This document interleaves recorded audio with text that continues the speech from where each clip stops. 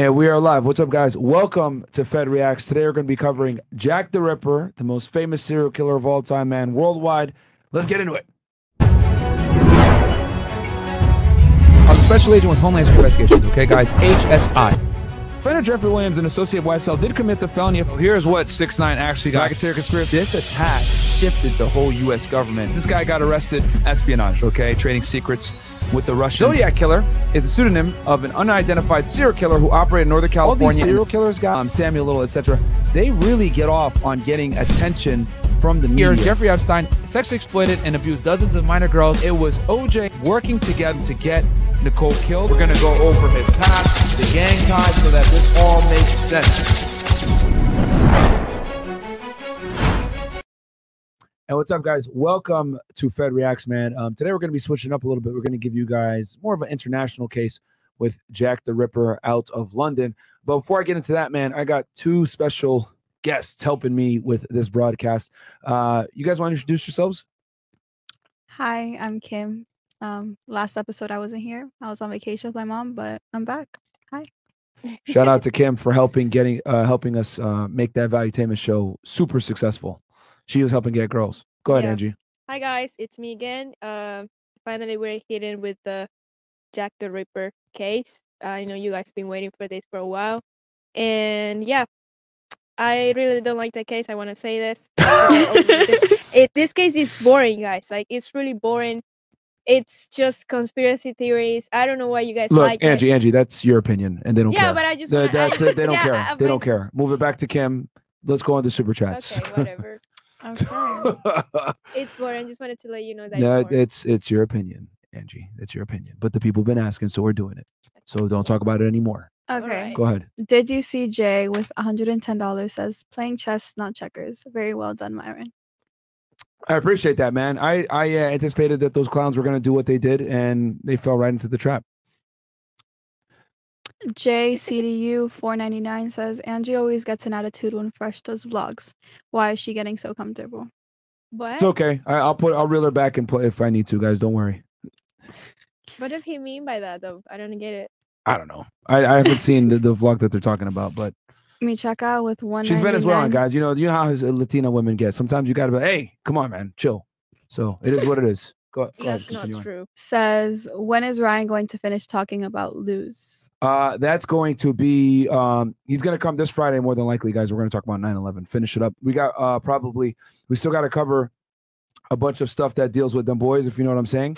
And then we got some other stuff as well that's in there that definitely isn't YouTube friendly. So coming very soon. And Don DeMarco, by the way, for the homie out of Canada that gave the $110 super chat, man. I really appreciate that. And yeah, guys, like just to give you guys a quick little background in that, the dudes made 20 plus videos on us. We responded.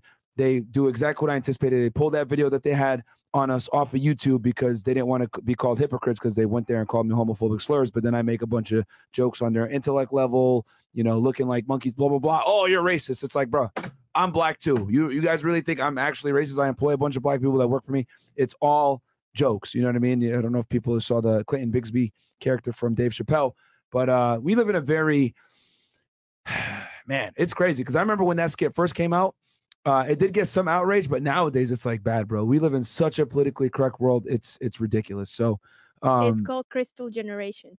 What was that? It's called Crystal Generation. Crystal? This is the Crystal Generation. Yes. Crystal We're walking on glass. On eggshells. On eggshells. Yes. So yeah, people, it is what it is. And here's the thing, guys. You guys got to remember, the reason why we absolutely defeated them and exposed them is because when you're a comedian, okay, the worst thing you can do is virtue signal when people are roasting you using things that are typically taboo. Comedians are supposed to be the ones that they're supposed to be the last line of defense against woke culture. You know what I mean? That's why they work so hard to defend Dave Chappelle when he got hit with that, Netflix bullshit. If you're a comedian and you go ahead and try to virtue signal or, take the moral high ground, blah, blah, blah, bro, it's a fucking L every time. But hey, it is what it is, man. Like I said, they're a one-trick pony. Over here, what are we doing? We're about to cover Jack the Ripper, the most famous serial killer of all time. We cover terrorism. We cover true crime content. We cover how to make money, how to get girls. We're going to teach you guys tomorrow how to make money on Amazon on Fresh and Fit for Money Monday. So it's about giving y'all value, diversified value in different realms, and help you guys become better men, whether it's through knowledge and true crime, understanding American law, getting girls, making money, getting in shape, getting charisma, getting confidence. It is what it is. And the Valuetainment live show was awesome. A bunch of you guys showed up. I signed a bunch of books, took hundreds of pictures. It was great. It was a good time, man. It was really awesome to like meet you guys in person, and it really put things in perspective for me and let me realize like how important we are for you guys and how much we've impacted your guys' lives. So, making jokes and roasting these guys and, putting on a hood and all that other shit was funny. I ain't gonna lie. It was funny. But, at the end of the day, we got a bigger mission, and roasting these guys, it can't be the focus of our mission, even though it was fun as fuck. And they blocked me. That's how bad they got triggered from the jokes. So they could dish it, but they can't fucking take it, man. You know what time it is. Any other chats before we get into the episode? Yeah. We have 13 chats. Do you want to? Oh, yeah. Let's go ahead and go through them. Thank you guys so much for the support. Junior Choi, $2. Can you cover Jack the Ripper? Yeah. That's what we're doing right now. Shout out to Troy. He's trolling. He's from Dallas, a friend of ours. Michaka, $4.99. W Angie Gaines, W Medium Mode, W Lawnmower Fresh, W Lord Gaines, Chris is a bum, and F Anus and Reach. You guys are the goats. Thank you so much, Michaka. And the real ones know, man. Y'all that have high IQ know like what they're trying to do. They took that video down on purpose. Like, I can't believe their fans can't see that. But then again, their fans are stupid. Let's keep going. What else do we got? JSO Life $4.99. Can you branch Davidson from Davidians from Waco? Yeah, that's the Waco Siege. That's the case that Angie actually likes, guys. So she'll definitely enjoy that one. She won't complain as much on that one. Michael, 99 cents, super sticker. Okay, thank you, Michael Meestroke. Ken Rose, $5, thumbs up. Appreciate that. Storming, set up Circa versus Donson debate peak content. Yeah, we could do that. I'm gonna settle that beef between them two because both of them are really smart. I hope you guys see that Zerka plays a character a lot of the times. He's actually a very smart guy. But he's got to play up certain things sometimes, like, for the shock value, which is hilarious. Hey, y'all want to hold on real quick. No one knows this. I'm going to expose it right now in Fed Reacts. Oh my God. A lot of you guys are saying like, oh, Zerka came in and like, put a battery in your back and like manipulated you guys. Y'all want to know who's the one that told us to like chill out and not put the monkey pictures, all that other shit? It was Zerka. It was actually Zerka that said, no, bro, no, you guys got to stop. He was the one that like, I would keep going if it wasn't for him. So for all you guys that are saying like, he's telling y'all to do this and he's sabotaging y'all, blah, blah, blah, blah, blah. Nah, bro, I've always been a troll, guys. Just that I never really showed it because, like, I mean, the type of content that we make doesn't give me the opportunity to really be like trolling and making jokes and shit.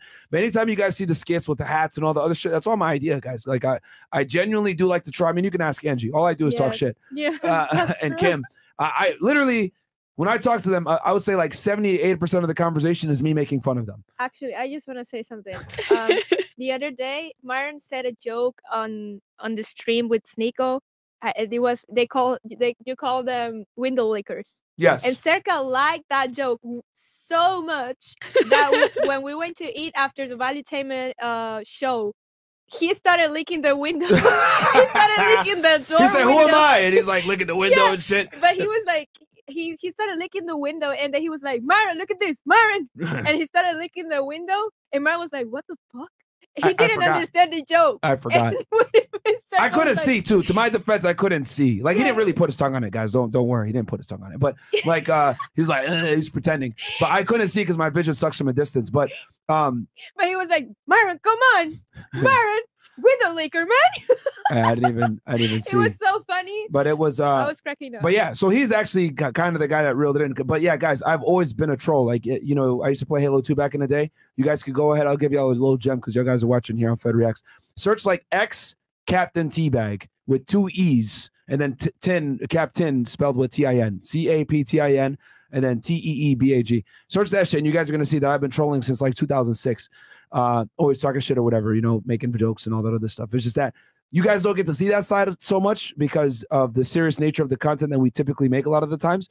But like if y'all go see me on Sneeko stream or whatever it is, you can see me let loose a little bit and it's more fun. Yeah. But yeah, bro, it's crazy how much of a snowflake era we're in. But yeah, bro, like I be roasting people. And the thing is like if I'm gonna come and make fun of you, I'm going to go all the way. I'm going to use racism. I'm going to use bigotry. I'm going to use like the way you look. I'm going to use like your mental ailments. Like I'm going to use everything. Like I don't hold back.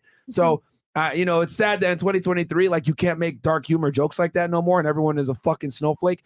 But it is what it is, man. A&P don't want it with me because I'm prepared to put that hood on and do some crazy shit and make fun of them boys. Myron Bixby, he's not here right now, but I can make that phone call and he'll show up. Oh my gosh. Okay. All right. What else do we got? Go ahead. Continue on, Kim. You know, we already got 1,000 y'all in here, so like the video. Subscribe to the channel right now before I find you and I kill you.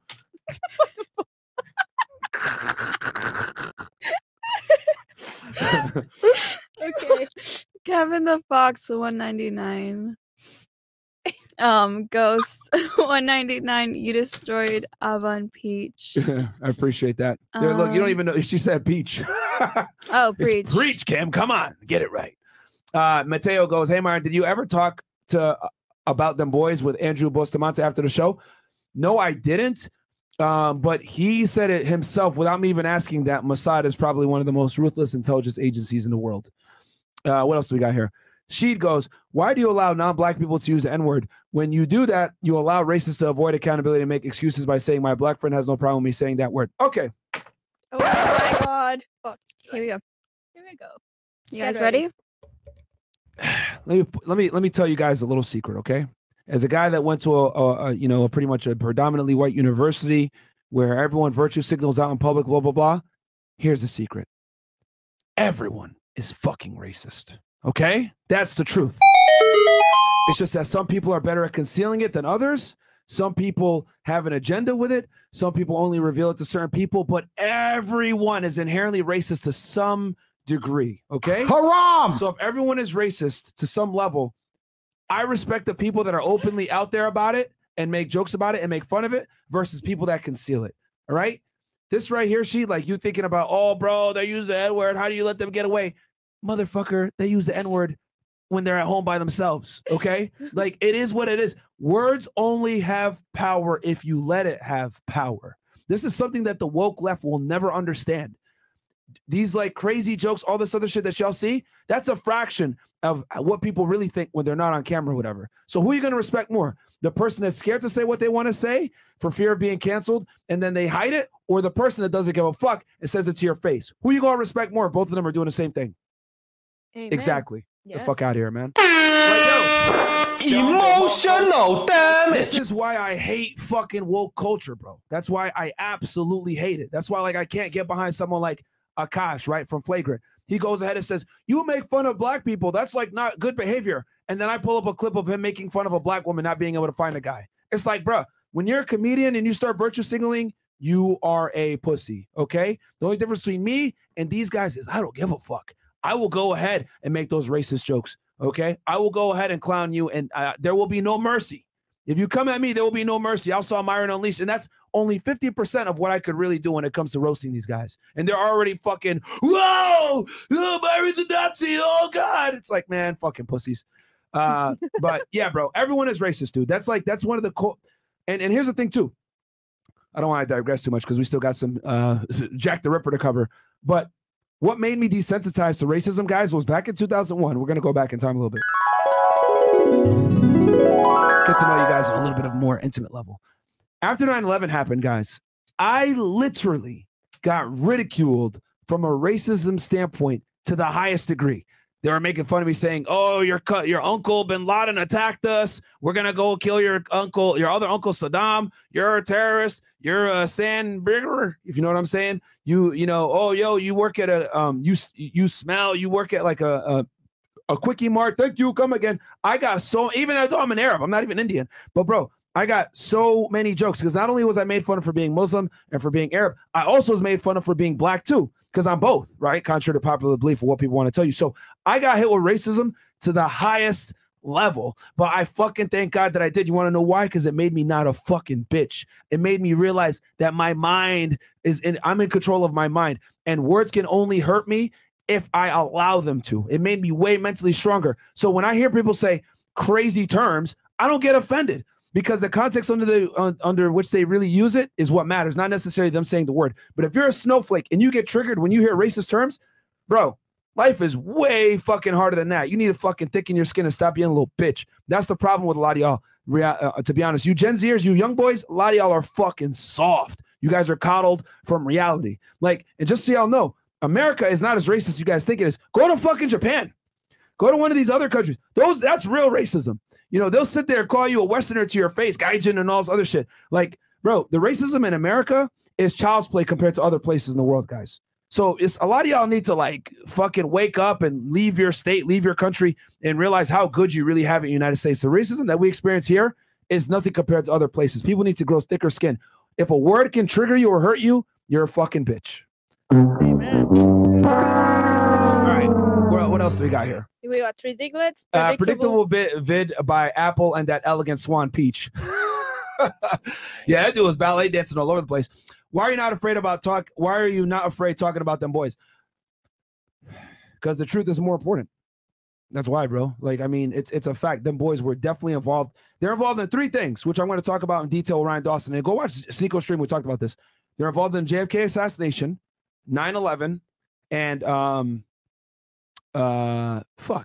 Oh, and stealing the nuclear bomb from the United States. Can we say that all on fact. YouTube right All fact. Them boys were involved in those three things. Obviously not alone, but JFK, stealing the nuclear bomb, and 9/11, absolutely involved. It's now? verified. Myron, can we talk about that on YouTube right now? I'm not gonna go in more detail. That's fine. It'll be on Rumble. We'll watch the Ryan Dawson pod that we do on Friday. Matthew Gonzalez, crazy how the chat switched. Yeah, it is what it is. Jonathan Gale goes, can you look into Warren Jeff's case? Love the show. Keep up the good work. Have you heard of that one, Angie or Kim? No. No. I'll tap it down though. All right, fair enough. Bauer deal. Myron Bixby. Love the live show. Can't wait for the next one. Getting a VIP ticket this time. Yeah, guys. It was really awesome meeting a lot of you guys in person. It was fucking awesome. Kim met a bunch of y'all. Angie. Some of you guys want to take pictures with Angie, like because of the fetish stuff. So it's really awesome. It's great. Yeah. You got to bring back that monkey cop pic. Yeah, that shit was funny. It was real admirable when you let the Q&A show go on for us cats at home that watch the live show. Iron sharpens iron. Yeah, bro. I mean, like I said before, like, guys, I don't do this for the money, okay? Let me be extremely clear about this shit. This is why I'm, like, not scared about doing a lot of the shit that I do. I make really good money just off my real estate alone. I can literally walk away from this podcast and be good for the rest of my life. I make enough passive income from, I got 13 real estate properties. I'm about to close on a 14th one here in a week. Like, and this is the beauty. I can't be controlled. You understand? Obviously, I have to like put things in a certain way so I don't get canceled off YouTube so I can continue to give you guys value. However, I'm not scared of the woke liberals. I'm not scared of them, bro, because at the end of the day, if everything came to shit, I would still be able to live very well, very comfortably off my real estate alone. And that's where I want all of y'all to be, where people can't tell you what to do with your fucking life because you're scared. All right? You want that freedom so that you can do whatever the fuck you want to do. And no, we're doing this Fed channel right now. We do this Fed Reacts channel is for fun, really. It's like, kind of like lets us hang out with each other, lets us share a common interest. You guys get some value, so it's great. Kevin the Fox, Myron, please cover the Travis Rudolph case. His girl set him up, but he ended up killing up one of the guys, and he's on trial for murder. Oh, what a sin! I have that one. You have that one, Yeah. Angie? Okay, Yeah. All right. Shout out to Angie for having that. John, enjoy the content, but props to you for holding frame with all the haters. You stick on your path and keep lapping people. That kill shot Destiny's husband the other day was fire. She was triggered. Oh man. INS Immigration, shout out to you, my friend. Sorry I missed the live, but I did watch it later. The link it was not listed on the live with them in the FNF house, hoping to make a VIP on the next one. It was great watching you shut down Melina, the blue hair troll. Yeah, she was there trying to be a contrarian, but she failed. She tried to do what her boyfriend does, but it didn't work out too well for her because Destiny's way smarter than her. QCC Media goes off topic, but my friends continue to hang out with my ex-girlfriend regardless of me speaking about it. What are your thoughts, Myron? Appreciate all you've done for young men. They're no longer your friends, my friend. Yeah. Facts. Yeah, they're no longer your friends. The Cape Crusader. I notice you only claim you're black when you spew racial comments as an excuse. You don't have to be racial to be funny, bro. Look at it. Bum, bum, bum, bum. This is Sparta! Oh, get the fuck out of here if you don't like it, bro. You fucking snowflakes, man. Like, this is what I'm trying to say. Yo, 9 out of 10 times when people make stupid comments like that, like, bro, that's racist. You don't need to do that. This is more than likely what it is. You vote for Biden. You think Andrew Tate is guilty. You get mad when they put sugar in your fucking caramel macchiato because you're a fucking pussy. You don't go to the gym. You're fat. you look sloppy, etc. You probably look just like Abba and Preach. Every time I get a critique from one of their fans on Instagram, I look at their profile and they're a fucking loser. They don't look like a man that you want to aspire to be. If you're more triggered with words, it just tells me you're soft. You haven't dealt with real adversity. You haven't went to the gym and built yourself up. You haven't struggled to make money and build yourself up. You haven't went out there and put yourself in a vulnerable position to talk to girls and be attractive. You haven't done the work on yourself. Because if you're worried about what other people say when it comes to words, you are a fucking bitch. You understand? That's really what it comes down to. So listen, dude, you could go anywhere else. You don't have to watch this true crime channel. Go watch fucking Bailey Sarian and put makeup on, and you can do it alongside her, you fucking pussy. Oh my God. God. Seriously. Like, you guys are so fucking soft. Go watch her talk about Jeffrey Dahmer doing her eyeliner like this so your fucking monkey ass can go ahead and join her. Yeah, I fucking said it, bitch. Like, yo, what the fuck is going on, man? Like, why?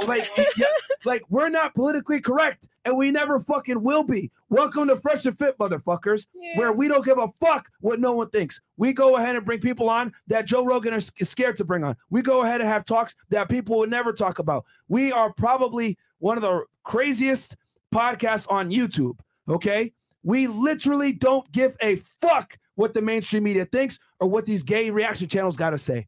We stand 10 toes down on what the fuck we want to do, and we don't care. We don't let words, racism, oh my God, my feelings, fuck y'all, man. You guys are part of the problem. You woke pussy. You only say that you're black when it gives you a benefit. No, it's to show the asinine ludicrousy that all you guys have. Y'all really think I'm racist when I employ black people. I house black people. I go ahead and, with my real estate property, I do more for the black community than 99% of you fucking pussies out there talking shit, calling me a fucking racist. Okay, hang on. Like, this shit is crazy to me, bro. How, like, these dudes are out here saying all this dumb shit. You motherfuckers need to let your nuts drop and be able to take a goddamn joke. Go ahead. Yes, Angie? Yeah, hold on. This is Fat Reacts, number one. You did dirty to my girl, Bailey Sarian. We love her on this side. On this side, we love her. Man, take yourself off the camera. We'll put it back on me. All right, let's keep going. Okay. Fuck it. It doesn't matter what you think. All right. W Live show the other day. Saw Angie in the back. LOL. Thank you, Myron and Fresh. Appreciate that. Can you please look into the still unsolved murder case of the boys on the tracks back in 1987? It got covered up by state law officials tied to Bill Clinton who were involved with drug trafficking. I never heard of that one. We could do some research on that one. Which one? It was an unsolved murder case of Boys on the Tracks, 1987. That's the first I've ever heard that. I think I know which one it is. Okay. I think it was a few little boys that killed a 4-year-old, something like that. They just like let him. They like chopped him off, and they left him on the train tracks. Okay. All right. Something like that. Yeah. Make a note of that one, Angie. And then what else do we got? We got No Matrix. Can you please look at got that one. It's Kevin Terrell's next. Okay. Finally, the Ripper. Also, Myron, you off the chain. Kirk Lazarus needs to make an appearance on the show to promote Tropic Thunder 2. Okay, I appreciate that. Alexander goes, thank you for all the work you do. I enjoy watching your videos. Thank you so much, my friend. Duan Richmond goes, to all my brothers, your white friends use the N-word when you're not around, especially when listening to music and joking with their friends. Yeah, bro, facts. Like, when I was in college, they that's what they do. They like literally wait. They close the door. Yeah. And they just like whisper that shit, but they do it, bro. I'm telling y'all. Did you guys never watch like White Chicks, the movie? They're like, I mean, you can see the joke there. You can see the joke. They're making a bunch of racist jokes there. Yeah. What do we got next? Terpsky 101 goes, I'm curious, since the girls work for you, do you pay them? Big fan of was just thinking about it earlier, by the way. Angie, you're beautiful. Daddy Myron. I appreciate that, my friend. No, I have a bunch of slaves since I'm a racist. Let's keep going. That's true. Facts. Dudes that whine about the N-word are coping for their lack of receiving the V-word. REI 12 figures. Absolutely, yeah. Vaginas. That's what they are. Oh my God. Let's keep going. J Soul Life, INS immigration to chat. I gotta run. Yeah, bro. Like, yo, like we got a dude in here posing as immigration. Like, bro, we really don't give a fuck over here. Myron's losing his voice. And I'm losing my voice. Be down to cover Netflix Making Murderer. Okay, Angie, we got to do this one. This is like the 20th time they've asked for Making a Murderer. Do you have that on the list? Yeah, sure. Okay. Go back to that chat so I can finish reading it with the Making a Murder one. Oh, let me find it there. It was the one that you just had. Okay, Yeah, she'll that's pull it fine. back up. Yeah. Who are them boys? I'm lost. Can you fill me in? Thanks. If you don't know who them boys are, well, hey, bro, you need to watch some more Yeah. of our channel. All I'm gonna say is. Hey, there you go. There's a tip for you. John, salute to Fedit. You guys should cover Yu Young Chul, a Korean man who ate 26. What the fuck? 20. What? He ate 26 people? Okay, let me type it out. What the fuck? All right, we'll write that one down. And remember, it's Fed Reacts now, guys, not Fedit. Angie C smell like Dahmer's apartment. Woody Duty, W Duty Booty. What? The fuck? That's from Dwayne Hammer. Didn't want the female on the late night show thinking that I donated because of them. Appreciate the value you guys bring. And that's from Alexander. Thank you so much, Alex. I appreciate that greatly. Lewis, $5. Appreciate that. Isuel goes, thank you, Myron and FNF crew for the content you do. Zerka's top content. Shout out to my boy Oscar TTV Goblin. We losing weight for health. Fasting works. Hey, bro, that's what it's about, man. I tell you all the time, you can't be fat. Myron, when will Ryan Dawson be back on? It's been 2 weeks of this Friday. He's streaming on Rumble, so I know he's available. All right. So this Friday, guys, we obviously couldn't do it because we had the Valuetainment episode, and the Friday prior, he had a family emergency that he had to deal with. So that's why. So it wasn't us, guys. It's just that he literally had some stuff come up. But it's gonna be this Friday, part 2 of the 9/11 series, guys. It's gonna be awesome. We're gonna cover more of the angle of them boys. All right, $10, Eric J. Oh no, we read that one. Oh, sorry. Yeah. Yes, sir. I've been waiting for this episode. Keep up the good work. Also, any thoughts of having Nick on a full-length podcast? Maybe Rumble only. I'm in talks of making it happen, guys. I think Nick Fuentes is definitely misunderstood, and he's an extremely smart individual. If you actually like take your feelings out of it and listen to what he has to say, he's very intelligent. Very, very intelligent. I genuinely enjoyed the discussions I have with him on the Sneeko stream. I love the content. I really miss the fitness stuff you used to do before blowing up. Don't worry, bro. I still got a fitness playlist. Go back and you'll find it. Shara Malik. We do Money Monday on medical insurance / expenses. It's the biggest reason for bankruptcy in the U.S. I plan to move to U.S., so I was worried a little bit. That wasn't in my mind, but if I get enough people asking for it, we'll do it. And then I think these are the last two here. Mm-hmm. We got here, Luis goes, Myron, from NYC 23, should I do a city job or work an office job to make money to ultimately get into real estate? Top risk should I take? Here's the thing, bro. At 23 years old, you can afford to go ahead and take the risk. So go with whatever is going to make you the most money. If that means you got to work more hours, that's fine. But when you're younger, like fuck your freedom and having fun, like that's when you want to settle down and grind. Like too many guys make the cardinal mistake of like not working hard enough in their 20s, and then they have to pay for it later on in their 30s. You don't want that. You want to work really hard in your 20s so that you can enjoy your 30s. That's kind of what I'm doing now, right? I suffered in my 20s, guys. I didn't party. I didn't go out. I didn't do nothing. I was on the fucking Southwest border chasing after cartel people every day. You know what I mean? So it is what it is. Caught up? This one and one more. Okay. Yolan Zolan goes, Myron, your bravery is admirable, but you are more valuable to men and to the culture with a YouTube channel. Attack the culture from within. Don't let these pro milkshakes be the only ones on YouTube. I appreciate that, my friend. I see what you did there. Well, would you get a part-time job or use the time to learn strategies for side hustle / knowledge? It depends if the side hustle that you're going to do is going to make you a significant amount of money. You understand? You gotta, you gotta weigh the costs and the benefits. There's two more. Do you want to read those? We can leave it for later. Yeah, we'll leave those for later for now. Okay. And we'll go ahead and go into it because we're already 28 minutes in. So real quick, guys, before we get into it, if you're just joining us, thank you very much. I appreciate it greatly. Don't forget to like the video, subscribe to the channel. Thank you to Kim and Angie being in the back helping out. Angie's on the 1s and 2s helping with the cameras, and then Kim is going to be monitoring the chats, etc. And she'll read some of your super chats. I promise she'll use a little bit more charisma, guys, when she reads some of your chats. We've been roasting her about that, so she's going to self-improve on that. But today's topic, guys, we're going to talk about Jack the Ripper, okay? Jack the Ripper, probably one of the most infamous serial killers of all time. He was going crazy in the late 19th century, murdering people all over East London. We got a documentary that we're going to use for it, but real quick before we get into it, let's go a quick little pull up the Wikipedia page. Mm-hmm. Angie, please. First tab. Oh, Yeah. sorry. It's No. just that you moved this thing here. Yeah. All right. So Jack the Ripper. Jack the Ripper was an unidentified serial killer active and in and around the impoverished Whitechapel district of London, England, in the autumn of 1888. In both criminal case files and the contemporaneous journalistic accounts, the killer was called the Whitechapel Murderer and the Leather Apron. You guys are going to see how we got that nickname, the Leather Apron, when we do our little breakdown. Attacks ascribed to Jack the Ripper typically involved women working as prostitutes who lived and worked in the slums of the East End of London. The throats were cut prior to abdominal mutilations. The removal of internal organs from at least 3 of the victims led to speculation that their killer had some anatomical or surgical knowledge. Rumors that the murders were connected intensified in September and October 1888, and numerous letters were received by media outlets in Scotland Yard from individuals purporting to be the murderer. So, guys, this dude right here was sending letters to the media. Who else used to do that? The Zodiac Killer, BTK, etc. David Berkowitz as well, the son of Sam, which that was an awesome episode that we did as well, guys. Go back and watch that one. But you know, anytime a serial killer starts writing letters to the press, etc., that's the #1 way to pretty much become famous. So I think it's almost undisputed at this point that Jack the Ripper is the most famous serial killer of all time that transcends countries and continents.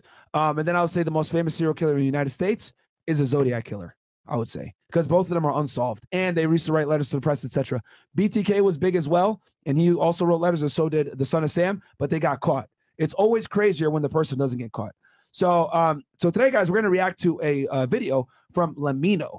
Okay, we reacted to him last week with DB Cooper. So this is going to be fun. We're going to go ahead and play this thing and stop it for some commentary. This was a very well put together video, so don't forget to like his video and give him a subscription as well.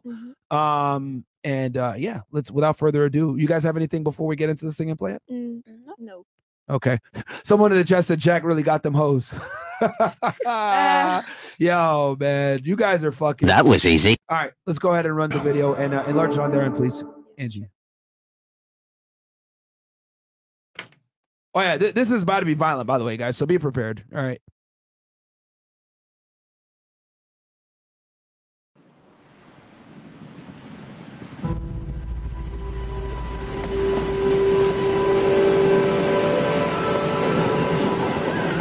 In the late 19th century, the city of London was the largest in the world, a sprawling metropolis and a melting pot for trade, finance, and people. But in the autumn of 1888, an horrific story emerged from the capital's East End. A story so dreadful, it sent shockwaves around the world. One after another, destitute women of the East End fell victim to a vicious killer known as Jack the Ripper. Despite an extensive manhunt and a few close calls, the Ripper was never caught.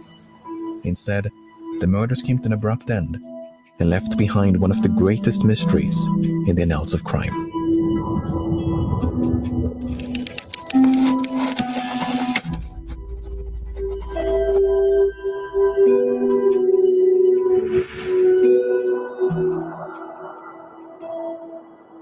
In the East End of London, there's a district known as Whitechapel. In the late 19th century, Whitechapel was known for its overcrowded slums, where many of the capital's poor and unemployed had taken refuge. Day and night, an army of policemen would constantly patrol this labyrinthine network of dim-lit streets, courts, and alleys. One such place was a narrow passage known as George Yard. Just so you guys know, morale with the police department back then was extremely low. Like, they hated their jobs, they were underpaid, underfunded, and underrepresented. So it was very difficult for them to to get the job done with the really bad morale. And I'll tell you guys this, coming from a law enforcement background, anytime your guys have bad morale, they're not going to take the job seriously, and they're not going to feel that duty to uphold the law and protect them. They're not going to go the extra mile, which played right into Jack the Ripper's hands as to, I think that was a very big factor in him not getting caught. That's also go ahead. Sorry. That also calls for like corruption, right? Absolutely. Absolutely. So let's keep running the clip. Hang on, I don't know how to do this properly. Near the north entrance of this passage was a residential complex known as George Yard Buildings. It was the morning of August the 7th, 1888, when an upstairs tenant named John Reeves headed out for work. Upon reaching the first floor landing, Reeves encountered the body of a woman lying upon her back in a pool of blood. Horrified by the sight, he stumbled down to the street below in search for help. Constable Thomas Barrett was the first officer on the scene. He was soon joined by Dr. Timothy Killeen, who conducted a brief examination. The woman had been stabbed 39 times, primarily in the chest and abdomen. Dr. Killeen estimated that she had been dead for, quote, about 3 hours, thus placing the time of death at approximately 2:30 in the morning. The woman had likely been attacked where she was found, as no blood. Hold on one sec, guys. I'm going to go ahead and adjust something real quick on our end here. Give me 1 second. Because Angie doesn't know how to do this, so I should have showed her this. But yeah, guys, as you can see, shit's about to get crazy right now with this dude. Hold on, let me just adjust this real fast. I use the Chris excuse. We do it live, guys. As he says every time. He was off that Henny though that night. Okay, boom. All right, now we got it correctly. All right, cool. Let's get back into it, guys. It was found beyond. Apologize for that. The staircase landing. But this was strange, as none of the tenants in this crowded building had heard a single cry for help or a disturbance of any kind. One exception was Amy Hewitt, a tenant who claimed to have heard a lone cry of murder. But this was early in the evening of August the 6th, and the scream had emanated from outside the complex. Hewitt further explained, "The district round here is rather rough, and cries of murder are a frequent, if not nightly occurrence." The victim was eventually identified as 39-year-old Martha Tabram. Tabram was a mother of 2 and had separated from her husband many years prior. Her last known address was 19 George Street, a common lodging house less than 300 meters from the site of her death. Tabram had made a living through prostitution, and one of her associates was a woman named Marianne Connolly. Connolly testified that on the evening of August the 6th, she and Tabram had been out drinking with 2 soldiers. Pause. Then, shortly before midnight, the party of 4 had Pause. separated.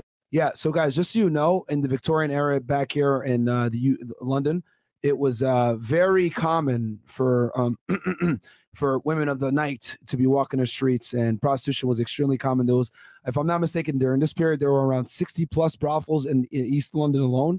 So this is just how a lot of women made their ends meet, that were even some women that were married, because at this point, the East End of London, guys, is one of the poorest places in London, and it was filled with Jewish immigrants, Irish, etc.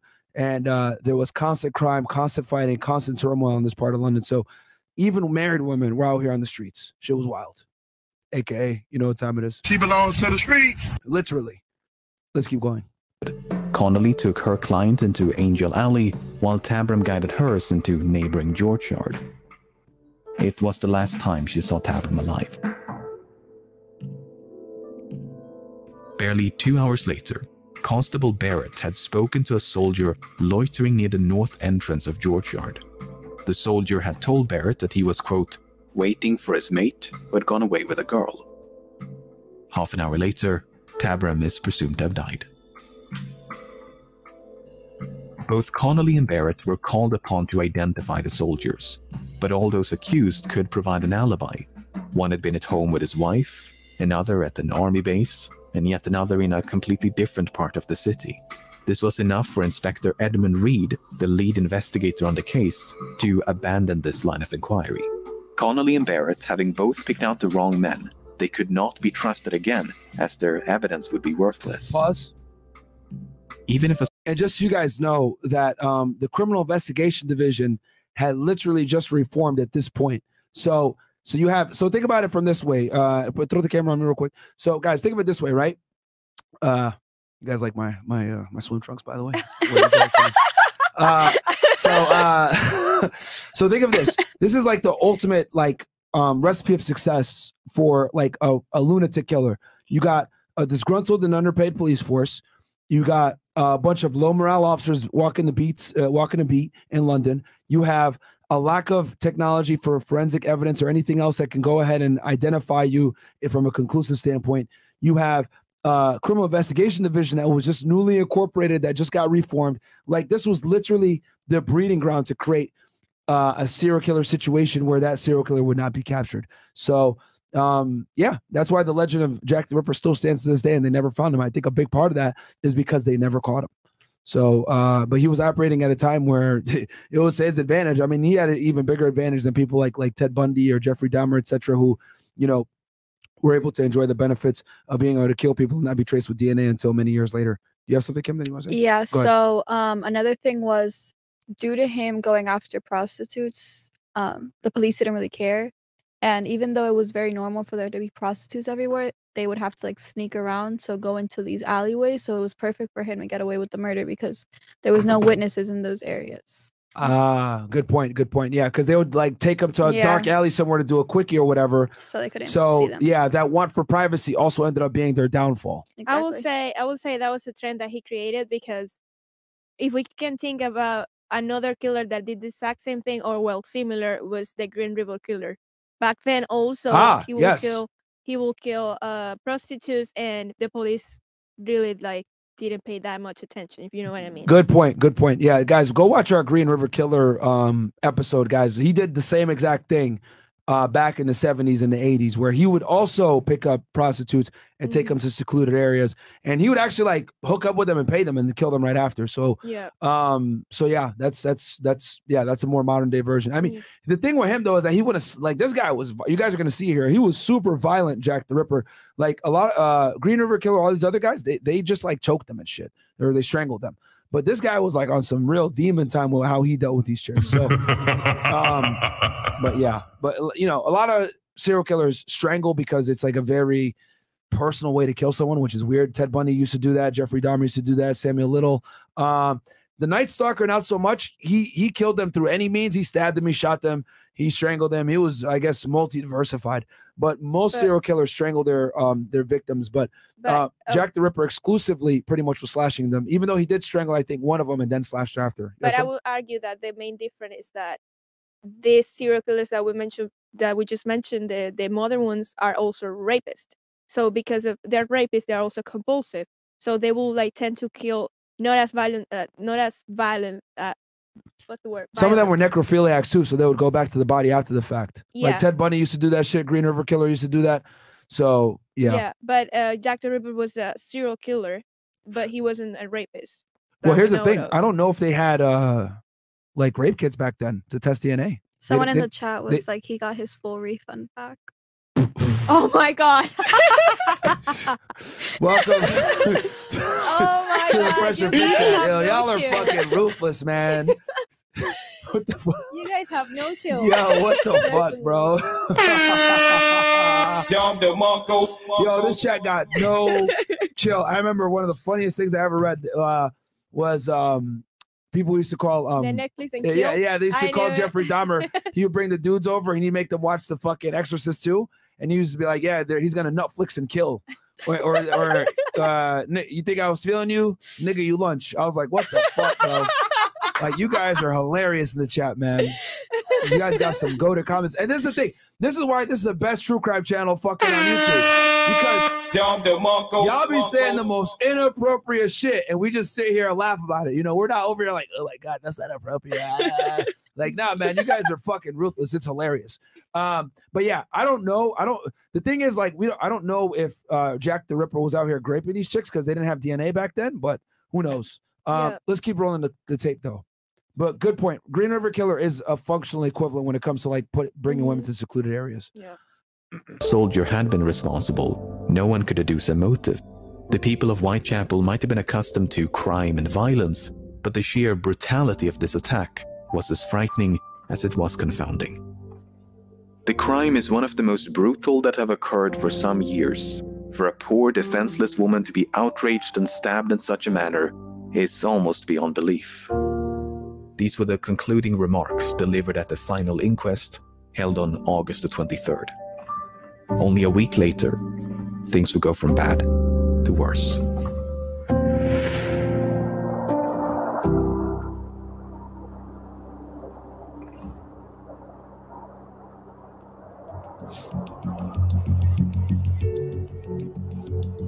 On the morning of August the 31st, a man named Robert Paul left his home on Foster Street and headed for work. After making a right turn into Bucks Row, he spotted a man standing in the road. The man turned around to face him and said, "Come and look over here. There's a woman lying on the pavement." The stranger was named Charles Cross, and he too had been on his way to work when he first caught sight of the woman. The two men now cautiously approached. The woman's hands were cold to the touch, and Cross believed she was dead. Paul, however, thought he could sense faint breathing.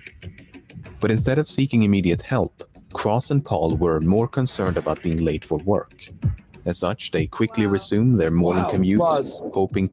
Can you imagine that? Like, oh, damn, Yeah. man. Like, I found a dead body. But, bro, my boss going to write me up if I don't get there on time. Like, what the fuck, man? But you also, the other thing, too, I want to let the people know. Guys, this is the late 1800s. Like, human life wasn't, how do I say this? It wasn't prized as much as it is now. And that, guys, you got to remember, back then, disease was rife. This was a poor part of town. No one really cared. Everyone's immigrant. Everyone's out for themselves.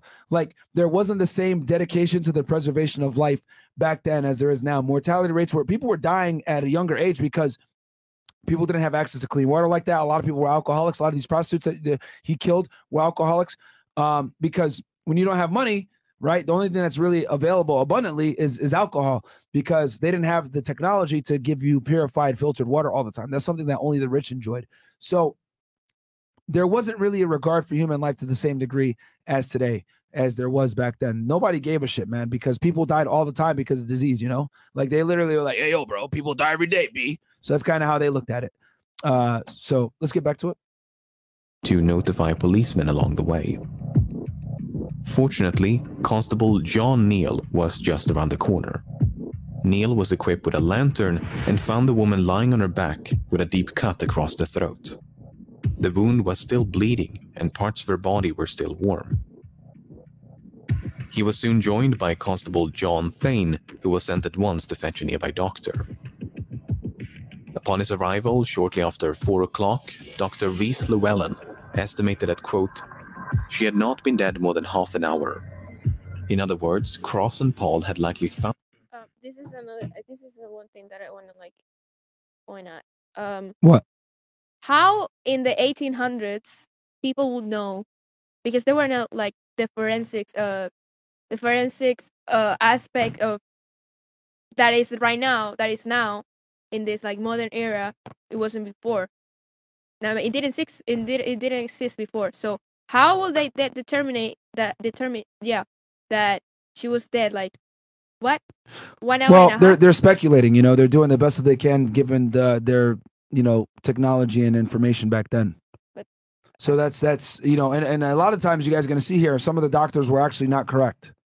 Okay. You know, because I mean, back then, like, they were like using like crazy, like a lot of the way for them to solve a lot of problems back then was just amputation.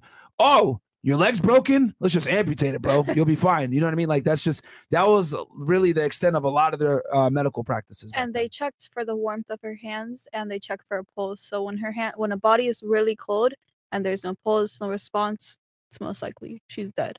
Yeah. And been dead for a while. And been exactly. Mm-hmm. So but when they but that I don't get how is it speculation, because I mean, how can they determine its exact hour, you know, like they're time? estimating. That's They're estimating. okay. Well, whatever. Yeah. And there's actually a huge conspiracy on one of the witnesses, Cross, like huge. You want to talk about that when Yeah, that person later, gets yeah, okay? It's it's like the third or fourth victim, right? It was the one that they just mentioned.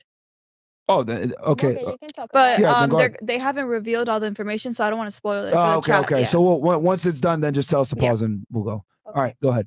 Let's run the clip. On the woman mere minutes after she was killed. Furthermore, 3 officers had patrolled the vicinity just a few minutes prior. Constable Neal had last inspected Bucks Row at approximately 3:15. So too had Sergeant Henry Kirby, whereas Constable Thane had merely passed the end of the street, none of whom had seen nor heard anything amiss. Upon the body's removal to the mortuary, a shocking discovery was made. Apart from 2 incisions in the throat, the woman had also been, quote, disemboweled. No organs had been removed, but Dr. Llewellyn found, quote, several incisions running across the abdomen. He also believed that the killer possessed, quote, some rough anatomical knowledge, for he seemed to have attacked all the vital parts. The victim was quickly identified. Her name was Mary Ann Nichols, and she had turned 43 just 5 days before the murder. Nichols had at least 6 children. 43 and she was a hooker. Crazy. Yeah, yeah. And her last known address was a common lodging house at 56 Flower and Dean Street. On the night of her death, Nichols had been turned away from a lodging house on Thrall Street as she lacked the funds to pay for a bed. Seeking to raise the money through prostitution, Nichols had then ventured down Osborne Street before meeting her friend, Ellen Holland. The two of them shared a brief exchange, but Nichols was visibly drunk. Pause. When they A bunch of his victims, by the way, you guys are going to catch here a trend, were super drunk when they were killed. And the other thing I want to say too, because some of you guys are wondering, like, wait, hold on, what do you mean pay for a bed? So back then, guys, they had like these little lodging houses where you can pay for a bed for the night. And because so many people were poor, they would have to pay by the night versus, you know, paying rent or whatever it may be. So a lot of these women, what they would do is they'd, you know, obviously hook around for a bit, get some money, and then they'd go ahead and go to one of these lodging places and have the money to be able to sleep for night. So it was a really rough time.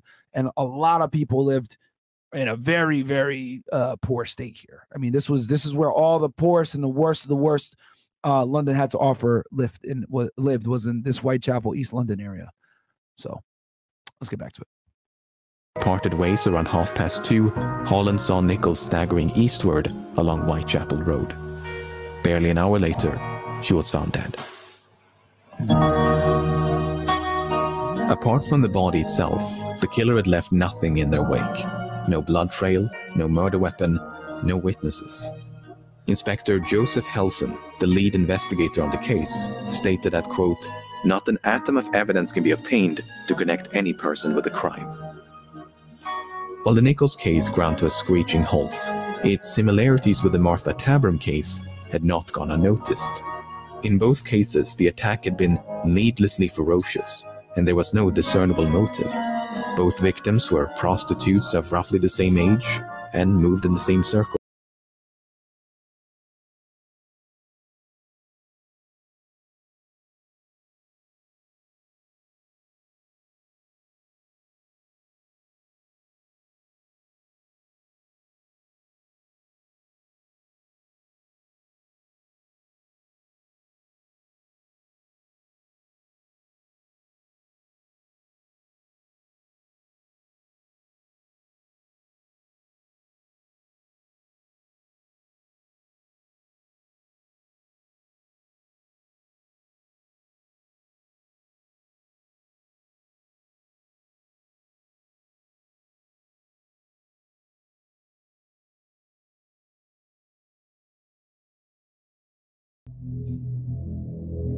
As the sun was rising on September the 8th, a man named John Richardson was on his way to work. At 4:45, he made a quick stop at 29 Hanbury Street. He went through the entrance and out the back door by way of a cramped hallway. Richardson then sat down on the backyard steps before grabbing a knife to trim a vexing piece of leather from his boot. Once satisfied, he left the building and shut the front door behind him. About an hour later, a third-floor tenant of the same address, John Davis, plodded downstairs and into the hallway. The front door was now wide open, but the one in the back was closed. When Davis went to open it, he found the bloodied remains of a woman lying on her back just below the steps. So this is where shit's going to get a little bit weird, guys, with the leather apron, etc. So pay attention on this one. Let's get into it. Let's get back. Inspector Joseph Chandler was the first officer on the scene. After a brief inspection, he sent at once for a medic. Dr. George Phillips arrived at 6:30 and found the woman, quote, terribly mutilated. The throat had been, quote, dissevered deeply, whereas the abdomen had been, quote, entirely laid open. The intestines had been, quote, lifted out of the body and placed by the shoulder of the corpse. Pause. Bro, could you imagine that, guys? Like, yo, take out someone's intestines and put them by their shoulder. This individual obviously, like, he's not squeamish. Probably got a bunch of blood on him. And the fact that they took the time to do that tells you about their true evil, man. That is crazy. Yeah. So, wow. All right. That's why this guy is so infamous, man. And they never caught him. Definitely on his demon time. Yeah, bro. What the hell? The body was then conveyed to the mortuary, while Inspector Chandler and Dr. Phillips conducted a sweep of the backyard. Most of what they found belonged to the tenants of the building, but just below the resting place of the woman's feet, they found a small piece of cloth and 2 combs. The items had likely belonged to the victim, but it seemed to Dr. Phillips that they had been deliberately positioned and arranged by the killer. Pause. So after you do all that crazy stuff, you take their intestines out and put it by their shoulder and slash them all up and all this other crazy shit. You go at him like, oh, hold on. How rude of me. Give me 1 second. Let me go ahead and place all your items neatly by your feet. Like, what the fuck? Hey, man, like I said before, like a lot of these serial killers, guys, they have certain obsessions and they're how do I say this? They're obsessed with doing things in a very routine, systematic way, which is why a lot of times they carry out their killings in the same pattern or on the same demographic of victim and doing it in a certain way over a period of time. You know, we see this with many serial killers, whether it's Ted Bundy going after women that have dark hair, David Berkowitz, aka the son of Sam, shooting at women that have dark hair. I mean, damn near he had New York City going crazy. Chicks were going to the salons, either making themselves blonde or cutting their hair all together because he went after women that had long hair. Jeffrey Dahmer preyed on gay men in Minneapolis. So, or was it, no, excuse me, was it Milwaukee? Anyway, yeah. But either way, you guys get the point. Is that serial killers definitely have a type, right? John Wayne Gacy went after teenage boys, so they like to do things in a certain fashion, and they don't want to break that trend a lot of the times. The only serial killer that I would say is like that wasn't as like systematic like these guys was the Night Stalker. He didn't give a shit. He used to break in people's houses, and he would use tools in the house to actually kill them. So I think he got more of a thrill of breaking in and using tools around them to make things happen. I will say that what you're saying right now is part of their compulsion, because a lot of serial killers, I won't say like all of them, but like a bunch of them have OCD. So yes, that's one thing, and also that's a part of their compulsion as a psychopath. That's a term. Like they have to be very like they like to be very like organized and like don't leave trails and stuff, because that's part of like their fucked up mind. Yeah, I will say that. Let's get back to it. All right. The post-mortem revealed that 2 brass rings had been forcefully removed from the victim's left hand. These rings were nowhere to be found.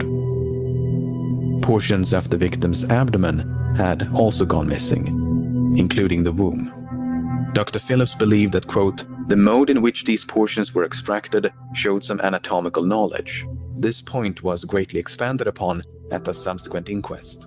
The injuries had been made by someone who had considerable anatomical skill and knowledge. There were no meaningless cuts. For instance, no mere slaughterer of animals could have carried out these operations. It must have been someone accustomed to the post-mortem room. The victim was quickly identified as Annie Chapman. Chapman's date of birth is a bit uncertain, but she was roughly 47 at the time of her death. She had at least 7 children, but was tragically only survived by 2. Her last known address was a common lodging house at 35 Dorset Street. Pause. And this woman was a raging alcoholic, guys, that had really bad health.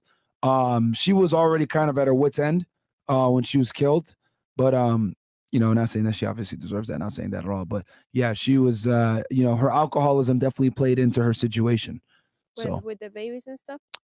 No. Like when she got this night that she was killed, she was extremely drunk. Oh, okay. Very drunk. And she was an alcoholic. A lot of prostitutes use that as like a coping mechanism. Absolutely. To not be aware of like what's going on and everything. Absolutely. Yeah. I mean, people might not like me saying this, but like this, when I used to, you know, strippers are like that too. Let's just keep it 1,000. Like a lot of them like drink or do drugs or whatever to like kind of get over the fact that they're being touched by strange individuals at a nightclub. You know what I mean? It's not natural for a woman to offer herself physically to, you know, strange men all around the night. So, but you know, it is what it is. She belongs to the streets. Or in this case, since we're speaking about Victorian era England, thou belongest to the streeteth. On the night of her death, Chapman had been denied accommodations as she lacked the funds to pay for a bed. She was escorted off the premises by the night watchman, who then saw her vanish into a nearby alleyway. What happened to Chapman over the next few hours, nobody knows. Her whereabouts during this time is a complete mystery. But unlike the two previous cases, a witness in the Chapman case might have caught a glimpse of the killer. At 5:30 on the morning of September the 8th, a woman named Elizabeth Long spotted a man and a woman conversing outside 29 Hanbury Street. Long was positive that the woman she'd seen was Annie Chapman, but the man had stood with his back towards Long, so she never saw his face. Long did, however, manage to overhear a fragment of their conversation. The man had posed the question, "Will you?" To which the woman responded, "Yes." Now, a lasting point of contention in the Chapman case is the time of death. According to Dr. Phillips, when he arrived at 6:30, Chapman had been dead for, quote, "at least 2 hours." That would place her death at around 4:30. But according to Long, she saw Chapman alive a full hour later. Then there's the testimony of John Richardson. Richardson was the son of one of the tenants in the building. At 4:45, he made a routine checkup on the door to the basement, which had previously suffered a break-in. When he found it secure, he sat down on the backyard steps to trim a piece of leather from his boot. Even though he sat mere centimeters from the murder site, Richardson did not see a body. He was adamant on this point. "I could not have failed to notice the deceased if she had been there." To muddle the timeline even further, there's the testimony of Albert Kadosh. About 20 minutes past 5, Kadosh had gone through the backyard of 27 Hanbury Street when he heard voices coming from nearby. They were barely audible, however, and Kadosh had only made out the word "no." A few minutes later, he heard something falling against the wooden fence dividing the 2 yards. There's no one way to untangle this web of contradictions, but Dr. Phillips did concede the possibility. Yeah, so you guys can see here before 4:30 time of death, 4:45 empty backyard, 5:20 from witnesses, strange sound, seen alive 5:30. You know, it's possible that, you know, the doctor could have been wrong about how long she had been dead, or it's possible that the killer killed her somewhere else and brought the body there. But again, this is what ends up happening, guys, when you have limited technology. You have doctors that aren't necessarily, you know, as advanced as we are today, where you can actually pinpoint time of death to a more specific degree. This is what the police had during this time to go off of, man. So it was very difficult to solve murders like this back then, which is why so many of them occurred back in the day. So let's go back. And then we'll read the chats here in a little bit, guys. By the way, guys, real quick, I'm looking right now. We got, I think, 1,700 or plus you guys watching right now. Yeah. Do me a favor, like the video, man. Subscribe to the channel if you haven't already. Let's get the engagement up to almost 100% because I know this video might get hit for violence. So go ahead and like the video, man, and subscribe to the channel. Let's get back to it. That he'd miscalculated. That, quote, "the coldness of the morning and the great loss of blood" had skewed his opinion, which was largely based on the warmth of the body. So, presuming that Dr. Phillips did miscalculate and the recollections of Long and Kadosh were off by a few minutes, that would place Chapman's death at around 5:30 in the morning. By this point, the dim light of dawn would have provided the tenants of 29 Hanbury Street an unobstructed view of the murder site, some of whom had even slept with their windows open. In spite of this, the killer managed to evade detection and even made time to arrange the victim's possessions.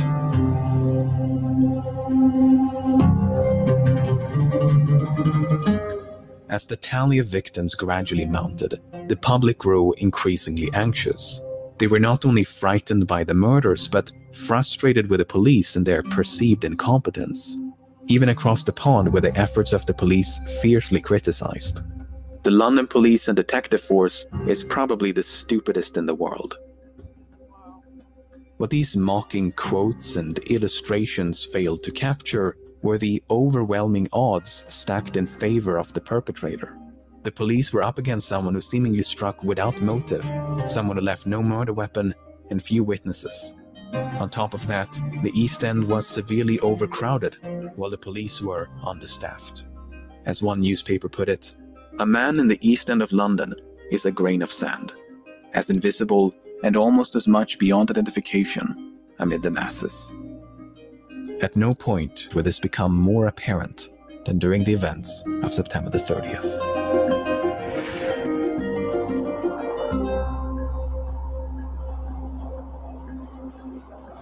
Well, this one's about to get crazy. On September the 29th, a routine Saturday meeting was held at the Socialist Club on Berners Street. When the meeting came to a close around midnight, all but a few members returned home. Those who remained proceeded to drink and socialize. Half an hour in September the 30th, Joseph Lave stepped outside to get some fresh air. Lave used the side entrance leading into Dutville's yard and lingered for about 10 minutes. Moments after Lave got back inside, Morris Eagle accessed the building via the same entrance. He too was a member of the club and had just returned after escorting a woman home. Neither of them noticed anything unusual. 20 minutes later, the sound of a horse and carriage could be heard trotting down Berners Street. The driver was Louis Diemschutz, the steward of the clubhouse. When Diemschutz drove into Dutville's yard, his pony abruptly veered to the left. When he looked down to his right, he thought he could discern something in the darkness. Diemschutz stepped down from his barrow and, after lighting a match, could see a woman lying on her side against the wall. Without even knowing if she was, quote, drunk or dead, Diemschutz rushed inside the club to check on his wife. When he found her safe and sound, he alerted the other members, and a small crowd soon gathered outside. They could now see that the woman's throat had been, quote, fearfully cut, and that, quote, a stream of blood was trickling down the yard. Eagle, Diemschutz, and a few others promptly dispersed to find a policeman. While a growing crowd of bystanders waited for authorities to arrive, there was no sign of the perpetrator. But across the city, less than a kilometer to the west, an even more ghoulish discovery was about to be made. At 1:30 of the same morning, Constable Edward Watkins patrolled an open space known as Mitre Square. Watkins' beat would take him through the square about once every 13 minutes, and on this occasion, it was deserted. But in the time it took Watkins to complete another rotation, Mitre Square was turned into a crime scene. Pause. And I also want to let you guys know, this is pre, cars like that. You know what I mean? Cars weren't really a thing yet. So these patrols were all done on foot. Okay, just so you guys know. I don't want you guys to think like, oh yeah, is he like in a horse or a buggy or whatever? No, more than likely, he's on foot doing these patrols. Oh, not even on carriage? I don't know. They're full patrols. Wow. Yeah. That's crazy. Things were different back then, man. There's no 911 and them going lights and sirens. The best you're gonna get is them maybe running. But like, how will they get there in a certain time? That's just crazy. Yeah, yeah, that's because they're always circling around. So you would basically be at the mercy of like looking around and see if you could see one. Right. Wow. Yelling help or some shit. Yeah, times were different back then.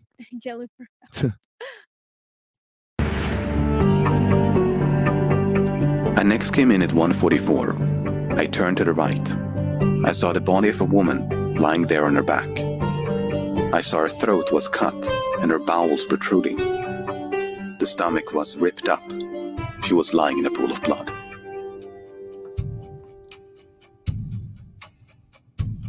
Dr. George Cicada and Dr. Frederick Brown soon converged upon the scene. They found terrible injuries inflicted upon the woman's face, throat, and abdomen. The intestines had been, quote, drawn out to a large extent and placed over the right shoulder. Among the many lacerations to the face, Dr. Brown noted that, quote, the lobe and auricle of the right ear was cut obliquely through. Based on their expert opinions, coupled with the testimony of Watkins, the woman had died within minutes of her body being found.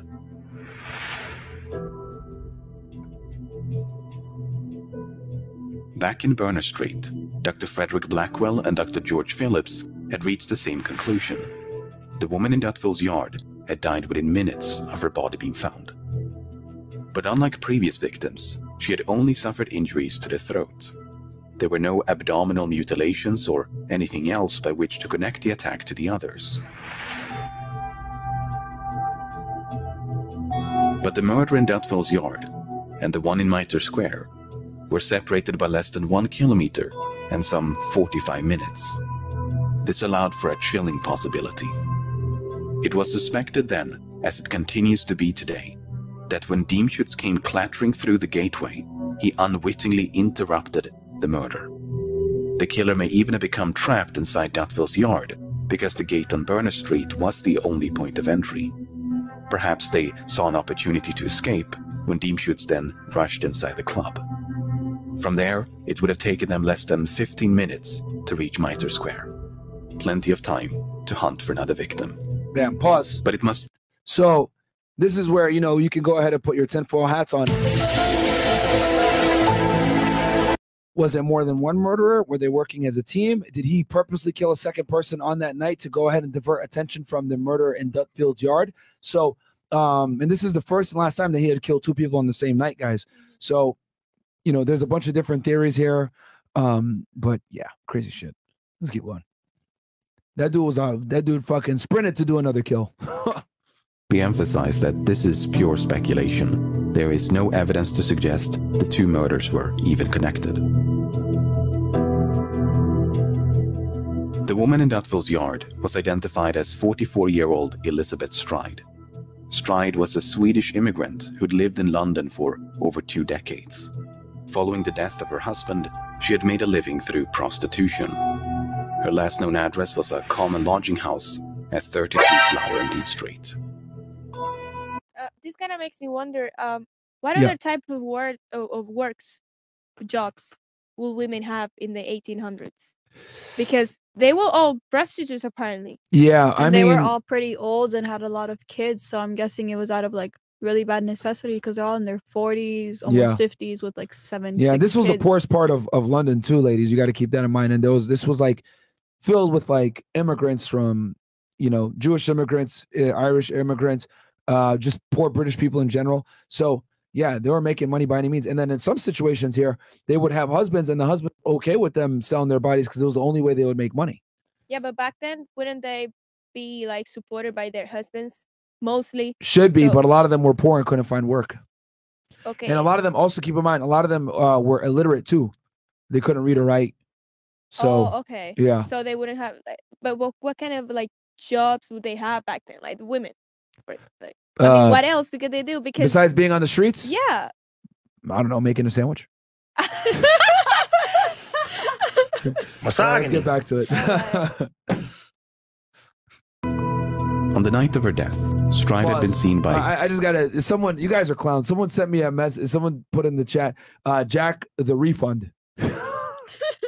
Bro, what the fuck, man? Say, like, you guys are hilarious. Yeah, there's no chill, man. All right, let's keep going. Jack quite an abundance of witnesses.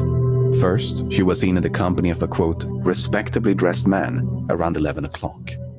About 1:45 Stride was seen talking to a man who was, quote, decently dressed and had the appearance of a clerk. Then, only a few minutes before the murder, Stride was seen in the company of a man by Constable William Smith. The man was carrying a small parcel wrapped in newspaper and was of, quote, respectable appearance. It's unclear whether these descriptions are of the same person or if Stride accosted multiple clients as the night progressed. There were other witnesses, some less credible than others, but the one that really stood out from the rest was Israel Schwartz. About 1:45, Schwartz had been walking down Burner Street. As he came up on Dutville's yard, he witnessed a man throwing a woman to the ground in front of the entrance. The woman had, quote, screamed 3 times, but not very loudly. Schwartz would later identify this woman as Elizabeth Stride. Schwartz did not try to intervene, but opted instead to simply cross the street. Wow. That's when he spied a second man on the opposite side who was lighting a pipe. The man who attacked the woman then appeared to address the second man by... The reason also, guys, just so you know, the reason why so many you guys notice like there's a trend here where witnesses don't really want to get involved, or they don't like really get they don't take overt steps to stop things from happening, is because there was so much crime back then, guys, and so much BS going around. It was so common for them to see this, fights on the street, people being robbed, people being mugged, people being attacked, etc. That they didn't want to bring any attention or bring any of this violence back on them, since it was so strong with animosity back then. You got a bunch of immigrants that are all poor, can't read, can't write, coming from living in literally 20 to 30 people crammed in a room. Like, it was a terrible time. So people kept to their own business. Like those guys that saw the body, damn, I'm going to be late for work, you know, because making money to feed their family was more important than like potentially being late and losing their job. So it was a very cutthroat era, guys. It was a very cutthroat era, very difficult time.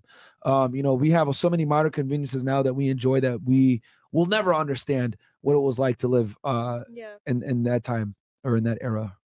So shouting the name Lipsky. The pipe smoker then proceeded to follow Schwartz before eventually breaking away. When taken at face value, this story appears to suggest that the killer had an accomplice by the name of Lipsky. This was indeed the interpretation of some government officials. But Inspector Frederick Abeline, one of the lead investigators on the case, had a very different interpretation.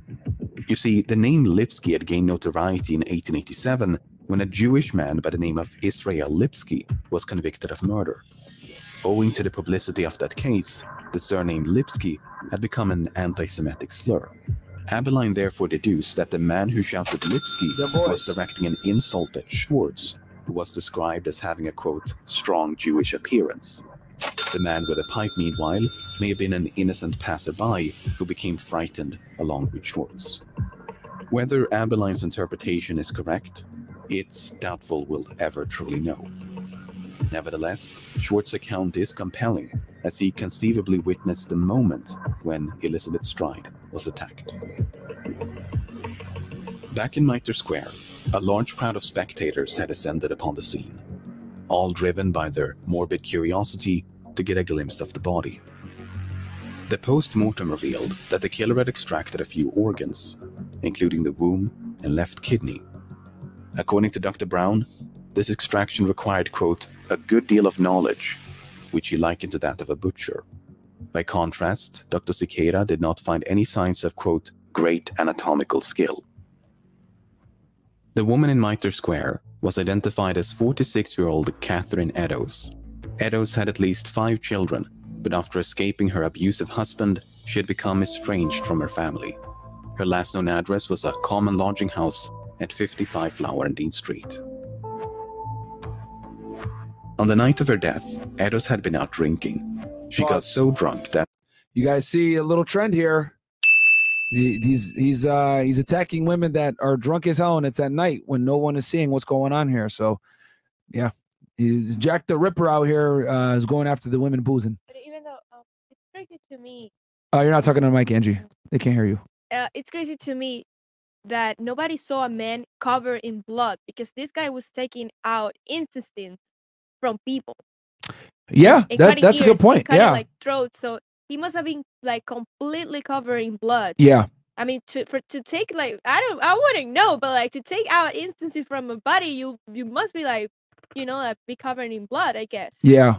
So, yeah, that's a fair point. Like, I mean, and one of the murder scenes, there was a leather apron that had blood on it, but yeah, I mean, it's crazy how they weren't able to find this guy, because whoever did it, there's no way they could have done it without, you know, being cleanly. seen as yeah, well. Like there is a lot of people on the streets. Like, how? Yeah. Another thing was there was a time where he was witness or quote unquote seen, and he was seen with like a black robe, and it was like so dark out at night that they wouldn't be able to see the blood. And on black, you can't see like red stains. Yeah, so. yeah, he committed these murders. If you guys notice, it was always either super late at night or early morning hours before the sun was out. And you guys got to remember, this is Victorian era England. Yeah. There's no, you know, you might see one street light every couple of, you know, blocks, if that. You know, even yet on the street, you will see like the steps, like the blood. He will step on the blood or something, like anything. It's we're talking about a lot of blood here. Yeah, it's just crazy. But anyways, it's crazy he was able to get away, but yeah. at around 8:30, she was found lying on the sidewalk in Aldgate High Street, surrounded by a crowd. The commotion attracted a few officers, who then escorted Eddowes to a nearby police station. There, she remained locked in a cell until 1 o'clock in the morning.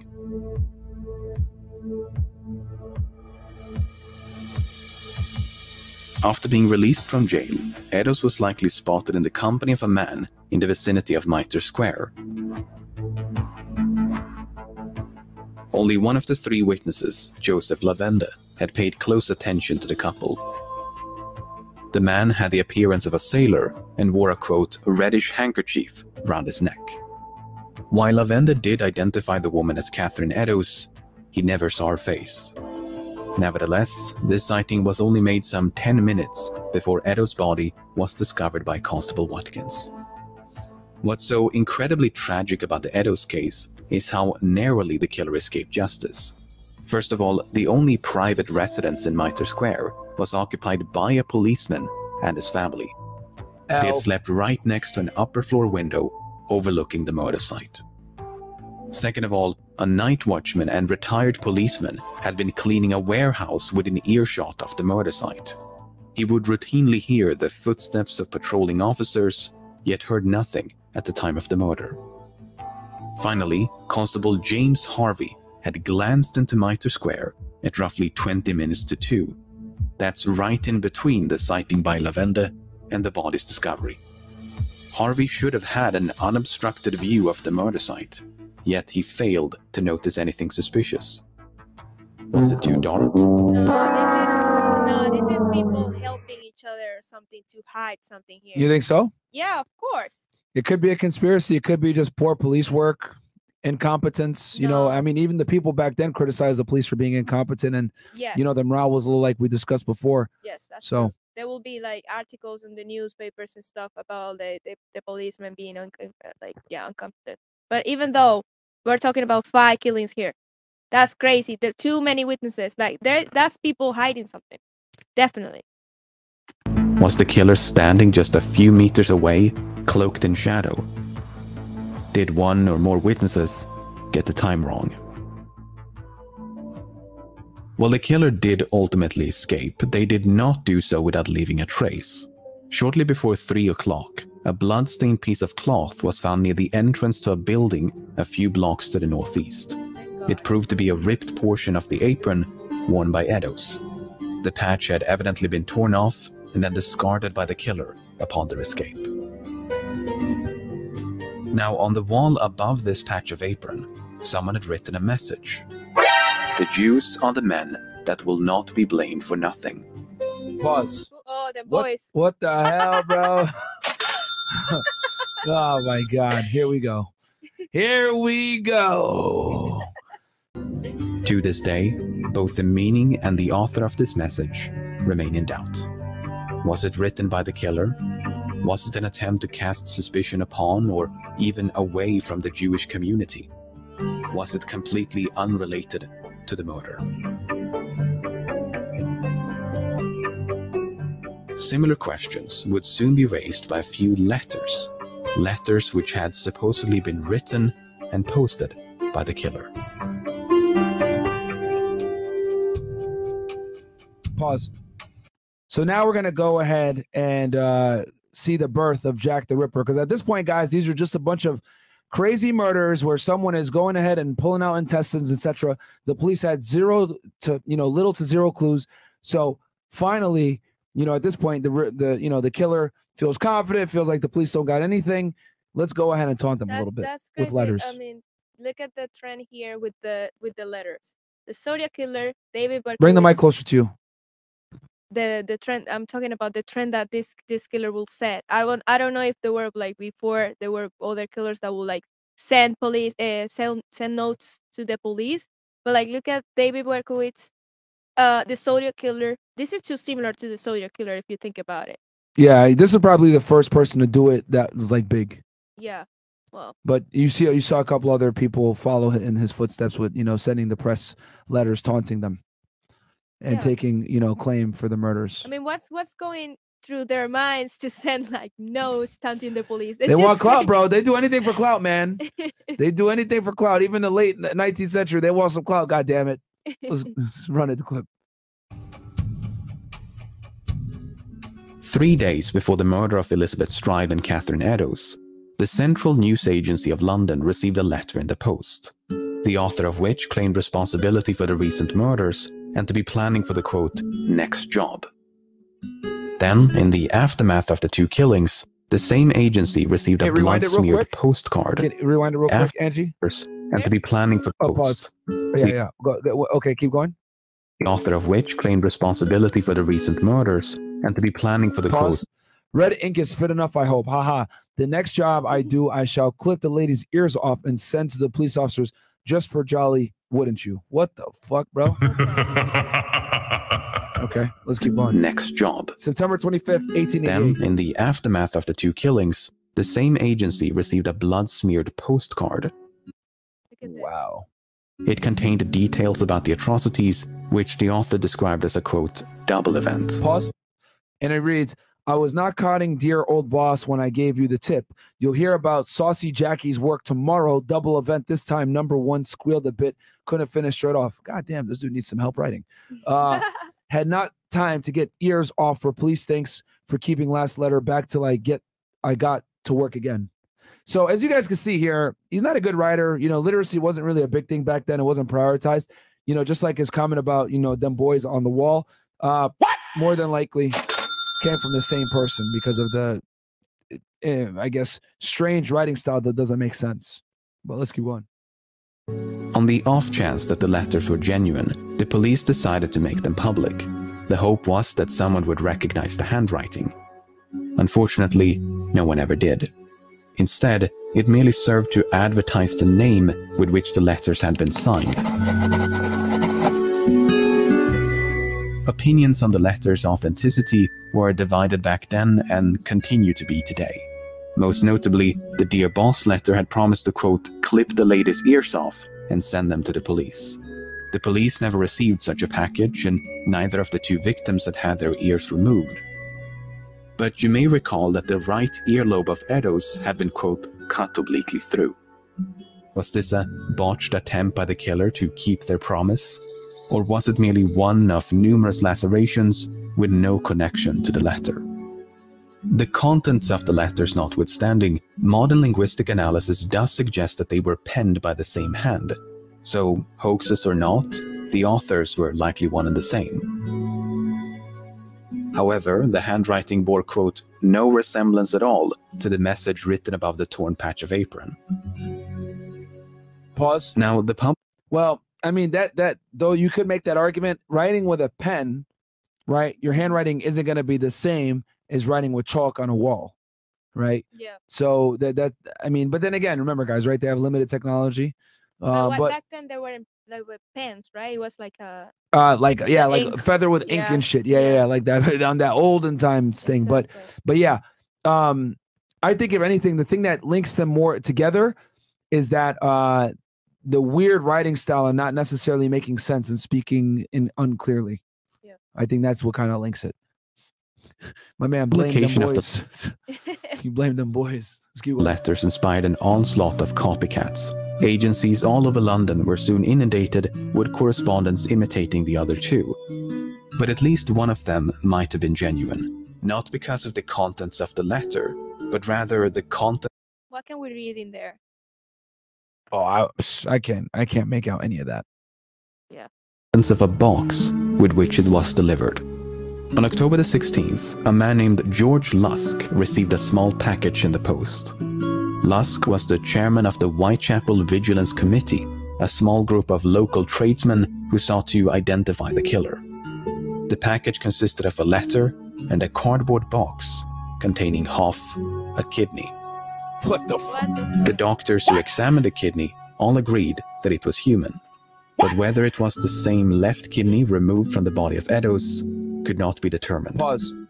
See, guys, that would have been a big clue, right? If you got that in today's day and age, because you would have been able to tie that kidney back to the victim through DNA. But back then they couldn't do that. They didn't have any of that technology to be able to tie it back to one of the victims that were already killed, man. So these guys were significantly incapacitated when it came to solving crimes of this nature because they simply didn't have the technology, the expertise, and the skill set to be able to link the murders effectively through DNA or blood type, etc. Another thing is, when I was looking into it in the letter, we can't read it here, but when I was looking into it, it said that in the letter he talked about how he ate some of the organs, like he fried them and ate them, and he sent them a piece back so they could have some. Wow. Pure. As y'all can see, this is a guy that doesn't have all his marbles there. So, oh man. All right, let's get back to it. It could, for instance, have been an elaborate hoax by a medical student or someone with access to human organs. The author of the accompanying letter, meanwhile, insisted that the kidney... Oh, yeah, this is probably what you read. I send you half the kidney I took from one woman. Paris served it for you. I think he means to say preserved, yeah. The other piece I fried and ate. It was very nice. He spelled nice, N-I-S-E, hilarious. I may send you the bloody knife that took it out if you only wait a while longer. Wow. October 15th, 1888. This dude did belong to the victim, and that they had fried and eaten the other half. A popular theory at the time, and one that still is today, was that some of the letters had been fabricated by the press. According to Chief Inspector John Littlechild, the letters were, quote, a smart piece of journalistic work. Assistant Commissioner Robert Anderson dismissed the letters as, quote, yo, you guys are fucking hilarious. They said, did Fresh write this letter? Yo. The creation of an enterprising London journalist. Meanwhile, Chief Constable Melville McNaughton thought he could discern the, quote, stained forefinger of the journalist. There are a few candidates for who this journalist might have been, but there is no solid evidence against any one of them. Whether it was a hoax by an enterprising journalist or the genuine prose of the Ripper, the letters did nonetheless receive widespread attention. They commanded space in virtually every newspaper and dominated much of the public discourse throughout October, a month which passed without a single atrocity. So just so you guys can see, this maps out all the murders. So you got the first one, which was August 7th, Martha Tabram. Then you got approximately, 3 weeks later, Marianne Nichols, August 31st. Then you got Annie Chapman, September 8th. And then you got Catherine Eddowes, September 30th. And then you got Elizabeth Stride also on September 30th. So he's killing every 3 weeks, it looks like, in the fall/summer of 1888. Right. Yeah. And women that look like a lot, like they have the same age. Prostitutes. They have dark hair, prostitutes, alcoholics, walking the streets late at night. Yeah. So definitely opportunist type serial killer here. Bearing the signature marks of Jack the Ripper. All of them violently killed with knives. It was finally over. It is pretty certain that the master has become frightened and has suspended his horrible work for the present, if not for good.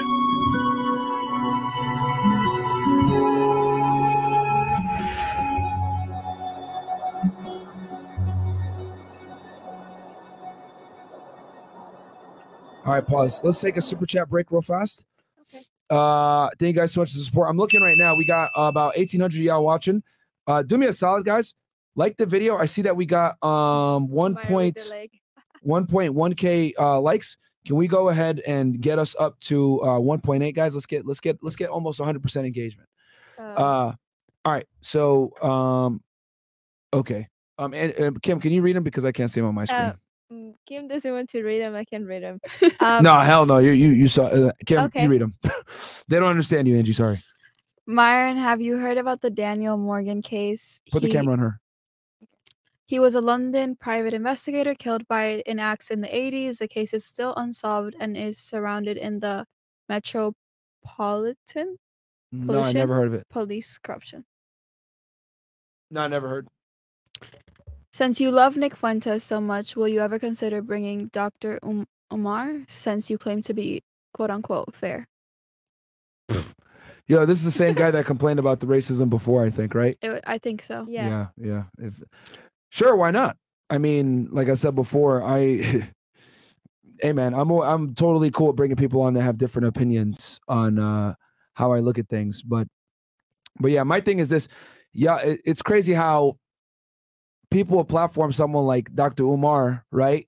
Who is super pro-black. Cool, no problem.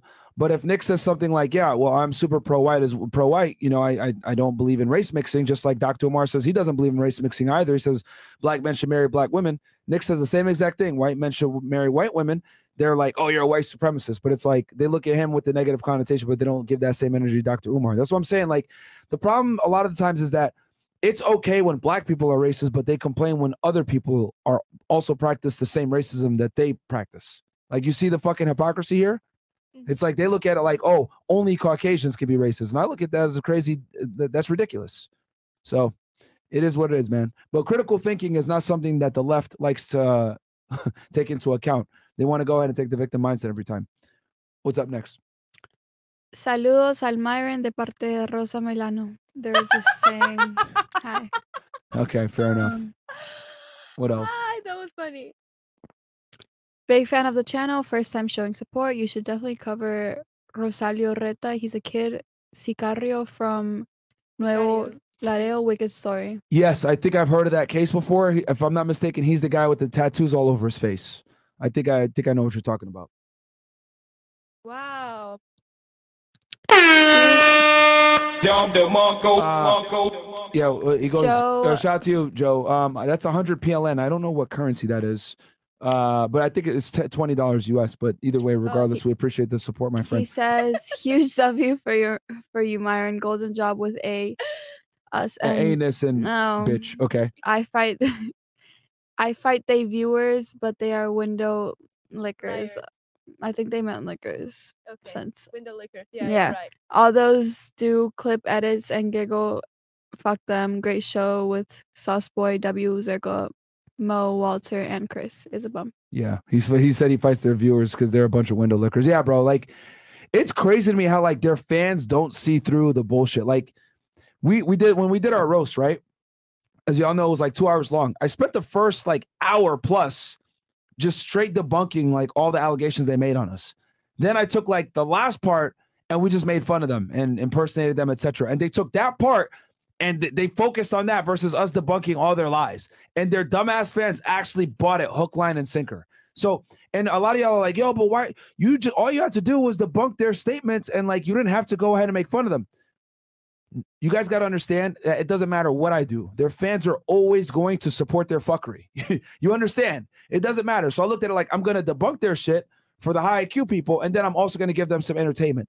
But, you know, their fans are never going to change or come over to our side a lot of times, guys. Some guys do. Some guys see the light and they're like, damn, I'm not getting no fucking value from these dudes. But most of the time, they're gonna, you know, they're not gonna watch a 2 hour long broadcast and watch me like systematically debunk it, man. You guys got to remember, a lot of their fans are stupid. So what's up next? But thank you so much for supporting, my friend. Them boys CIA $2. I appreciate that, my friend.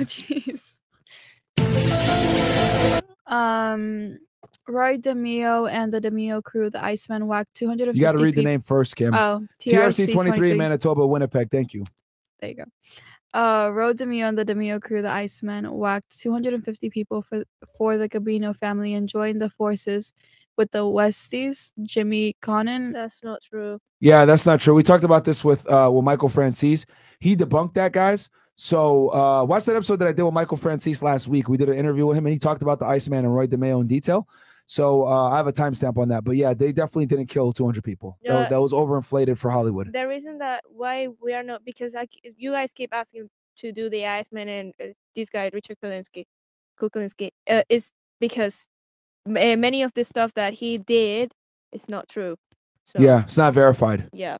Like he overinflated his numbers to create a little bit more infamy for himself, guys. So that's kind of why I don't cover the Iceman Kuklinski, because a lot of the accounts are over sensationalized for Hollywood dramatic effect. Mm-hmm. And Michael Francis confirmed that, and I'm going to take Mike's word over, you know, that dude. All right. Darnell, $5. Some of the Jack the Ripper letters may have been forgeries. True. Absolutely. Absolutely. A lot of people. And that happened with the Zodiac Killer too, where like a bunch of fakes came in and tried to take credit. TRC 23 again. Read Murder Machine and the Iceman. Man, y'all really want Kuklinski, yeah, bro. They want it. All right, let's keep going. Them boys, $9.99. There you go. Yo, man. Just now tuning in, guys. Just wanted to let you know my penny pinching self went on the FNF website yesterday to get merch, and the site is down. Any updates? Oh, Angies? yeah. He told me. Sorry, I forgot. Okay. He told me that the site is down for the merch. So, but like all of them, all the links are down, and I checked it already, and yeah, they're down. So Okay. we need to check that out. All right, I'll get in there tonight after the show. Thank you for letting me know, them boys, Byron, and I appreciate that you were willing to spend some shekels with us. Appreciate that, my friend. Yeah. Yo, we really do got the best fucking chat in the world, man. You guys don't give a fuck, man. I love it.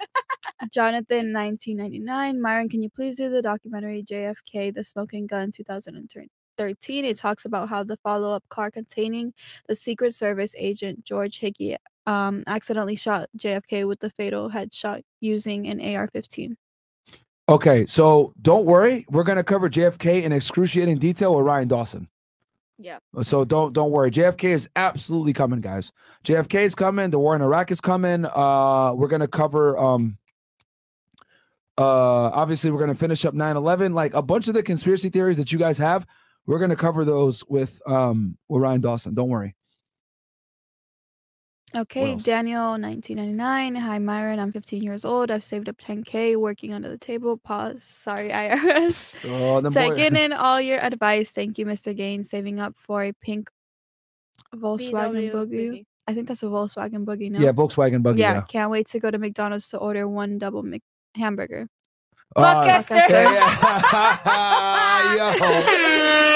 The fact that you knew all those details, you really be fucking with us, man. Yeah, he knew all the details. You knew all the details. Shout out to you, bro. Shout out to you, man. That's funny. Yeah, man. No Matrix, $20. Angie, the best documentary on YouTube for boys on the tracks murder case is called Obstruction of Justice. The Mena Connection. Can you write that down, Angie? Yes. The case gets crazier the more you look into it. Thanks for all the things you guys do. Absolutely, man. We got y'all. And guys, do me a favor. There's 1.9K of you guys watching. Can you guys like the video? Let's get up to 1.8K likes. Let's get to almost 100% engagement. It really helps.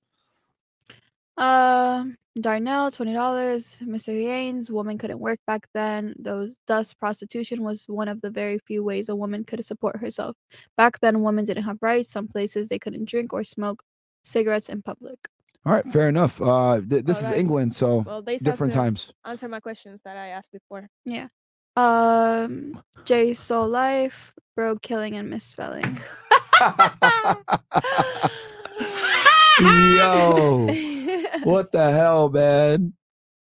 SLKXM Joker, let's go. FNF up. Super chat won't let me roast them. Other sus boys. Yeah. They probably it's fine. We know who you guys are referring to when you say anus and reach or hobo and screech and laba and leech, or yeah, we have so many nicknames for these fucking guys, bro, so don't worry. Donkey Kong twins, twin snakes. So what's up next? Anything else? Yeah, Big Mo says. Oh shit, shout out to Big Mo in the fucking house. Jack the Ripper writes the same way Chris talks after Kim makes her 5th cup of 99% tequila and 0% orange. Yo!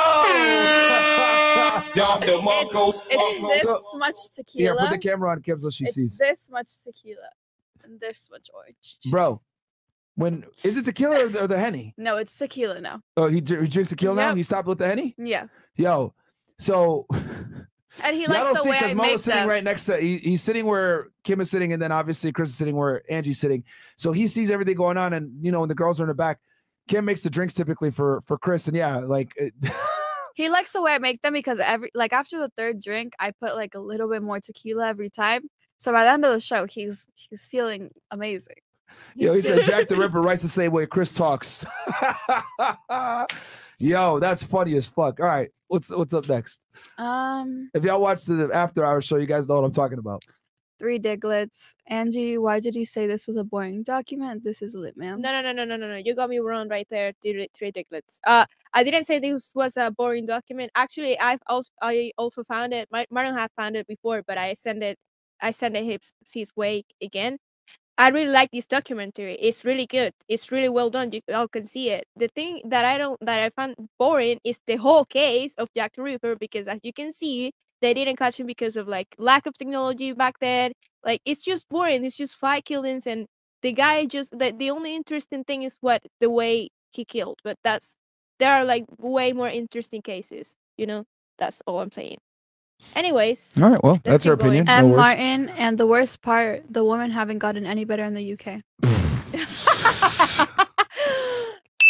Misogyny. Can't wait to see Zircon Fed reacts. I don't mean as a guest. Pause. What? Alright. Okay. Okay, I don't know. Okay, Big fair enough. Chunga says, "Keep up the motivation. Learned a lot. When are you going to? When are we going to see Rumble, Myron?" Love I go crazy on Sneeko streams a lot of the times, guys. He really does. He Yeah, I go goes crazy on Sneeko streams, but we'll you guys will see us being on Rumble a bit more and doing crazier shit on there as well. You know what I mean? It's just that you guys got to remember that we got to balance it because we're on Rumble and YouTube, and it's a tricky game because but we still y'all be getting like 80% of the stuff, but once we start going on Rumble more, we're just ironing some things out. You guys are gonna see some craziness. Don't worry.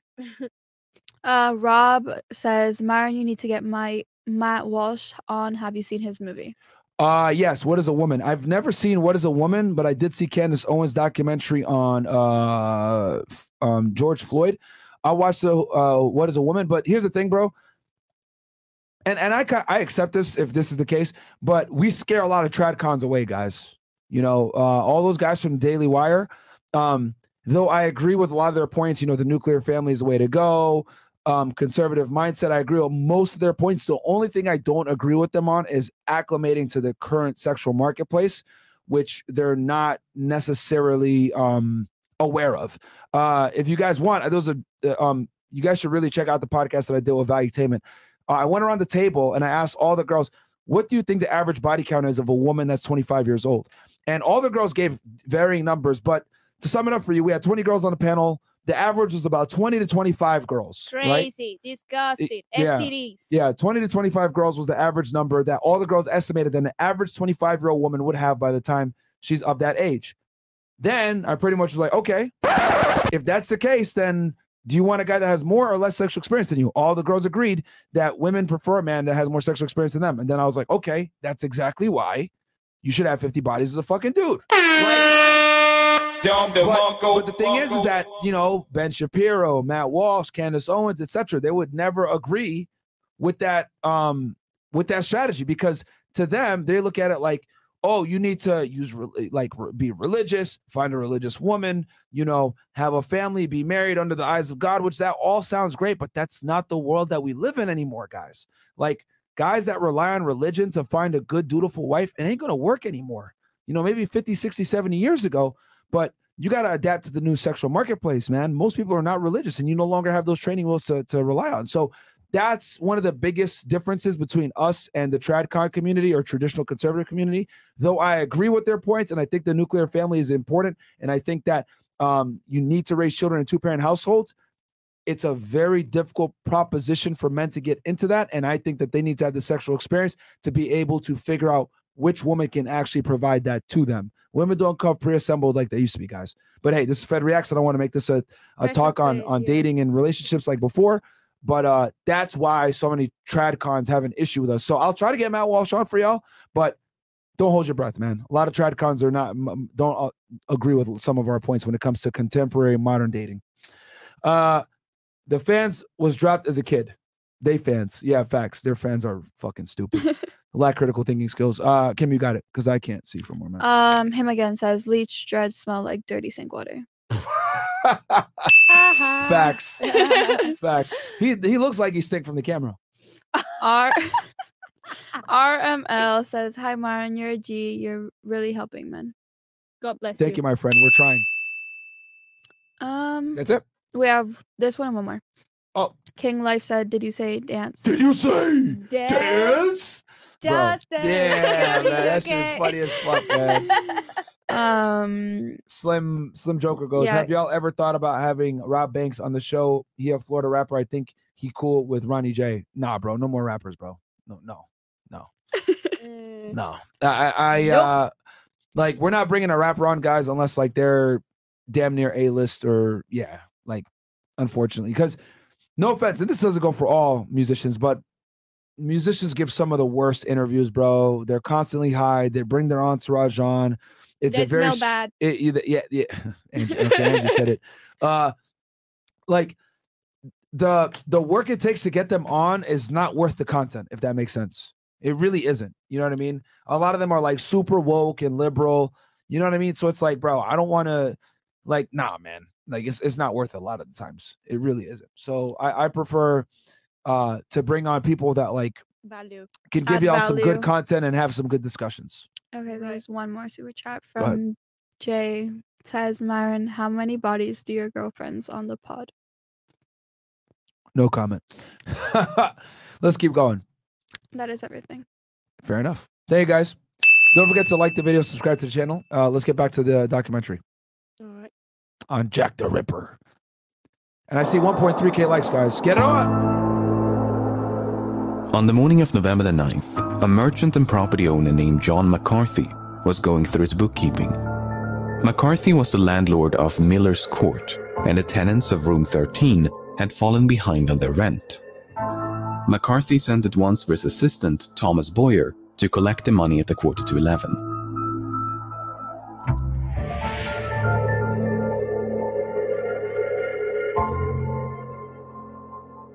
After knocking twice without response, Boyer went around the corner to peer through a window. But his view was obstructed by a coat or curtain, so Boyer had to reach through a broken window pane to pull it aside. That's when he saw the severely mutilated body of a woman lying upon a bed in the corner of the room. Miller's Court was soon crawling with police, but the door to room 13 was locked and had to be forced open with a pickaxe.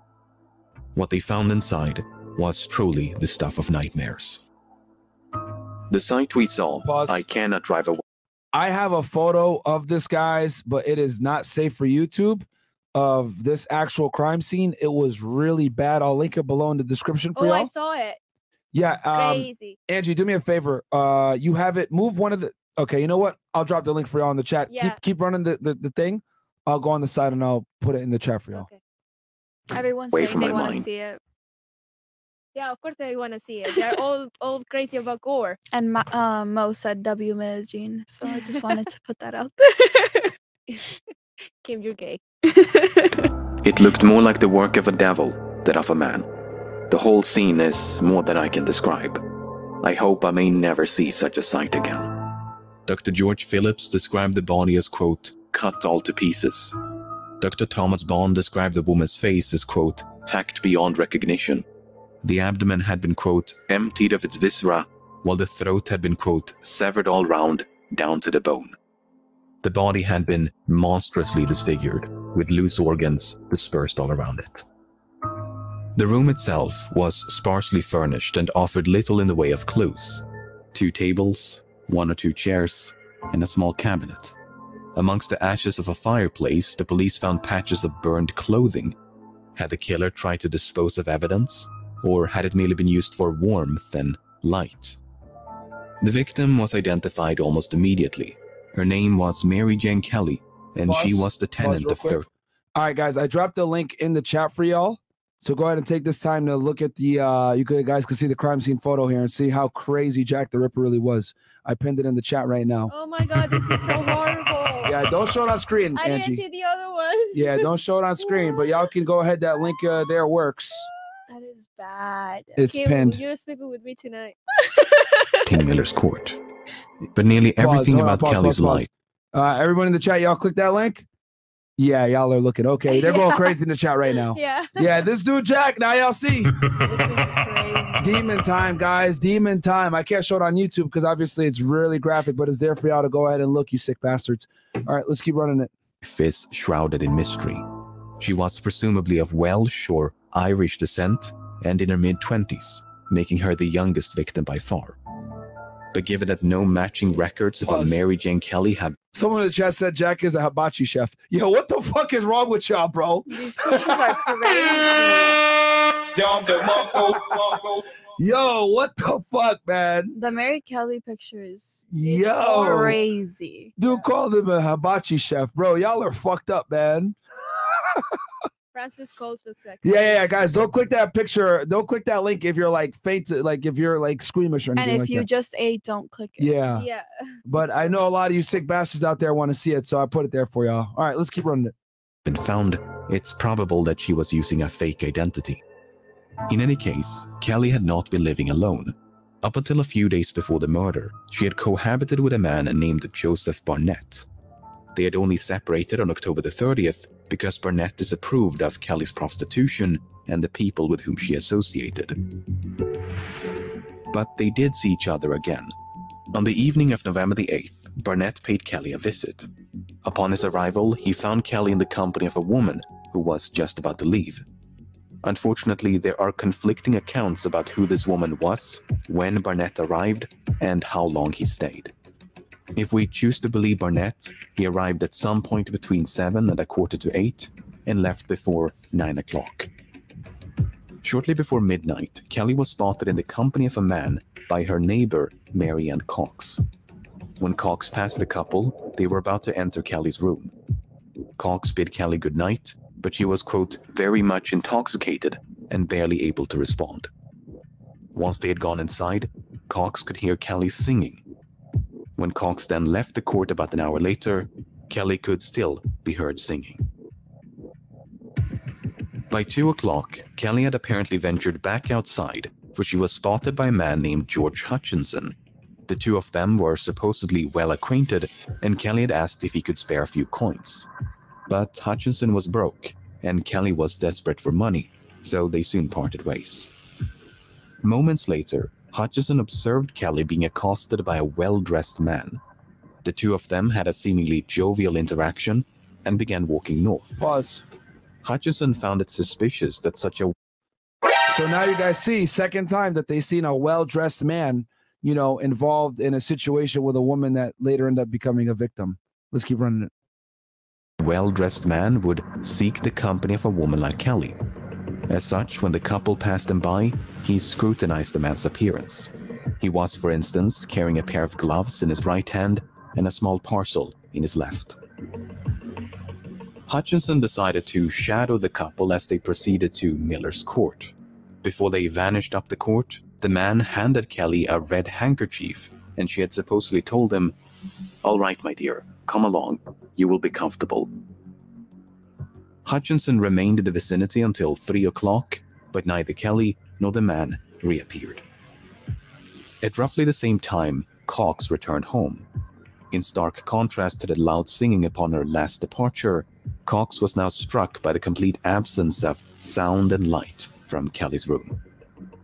Finally, at approximately 4 o'clock, a tenant above and a woman across from Kelly's room heard cries of murder. The voice was that of a woman, and it appeared to emanate from nearby. Meanwhile, other denizens of the court heard no screams at all. According to Dr. Bond, Kelly died between 1 and 2 o'clock in the morning. Dr. Phillips placed the time of death a few hours later. But some witnesses were quite adamant that they had seen or even spoken to Kelly as late as 8 or 10 o'clock in the morning. Keep in mind that her body was discovered at 11:15. These contradictions are difficult to reconcile, and the precise time of death eludes us to this day.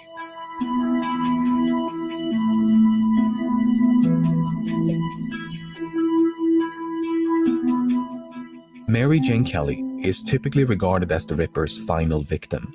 Along with Mary Ann Nichols, Annie Chapman, Elizabeth Stride, and Catherine Eddowes. Pause. She's part of... And just so you guys know, that link that I gave you, if you hit back, it'll let you show all the victims. Actually, Angie, can you get the link that shows all the victims and put it in the chat and pin it? Yeah. All right, Angie got y'all right now. We just showed you guys the link of the woman that was killed, but we'll go ahead and put the link of the woman that all 5 women, you guys could see their pictures. It's obviously not as bad as the one you saw. So they're bad as fuck too. nah, they're bad, but you don't see as much blood and stuff like that. You just see like their face. You don't even see their body. Thank God it's black and white. Yeah, it's shitty quality. So here it is. I pinned it for you guys. All right, cool. Go keep running the clip. All right. The canonical 5. The 5 victims most likely to have been slain by the same hand. Martha Tabram might have been a victim of Jack the Ripper, but opinions are divided. The same is true of at least a handful of other cases. Even the canonical 5 are not without controversy, so the total number of victims is a matter of debate. Presuming that Kelly was indeed the final victim, one has to wonder why. Why did the murders come to such a sudden end? Did the Ripper give in to fears of being caught? Were they imprisoned for a different crime? Pause. Perhaps they succumbed to an illness or... So as you guys know, this happens a lot where a serial killer will be hot for a while and then they'll eventually kind of stop, or then they sometimes come back and do things. The most common ones that we've seen, guys, they have a family, they cool off for a bit, they get scared of the heat or whatever, they get arrested maybe. But the most common one I've noticed with BTK, the Golden State Killer, etc., they had families, so they just kind of chilled for a bit. So yeah, I guess apparently allegedly having a family and children is probably one of the biggest ways to keep a guy from running around killing chicks. Let's keep going. Committed suicide. Could they have migrated to another country? Perhaps they deliberately changed their modus operandi to confuse the police. The possibilities are virtually endless, which means there is no shortage of suspects.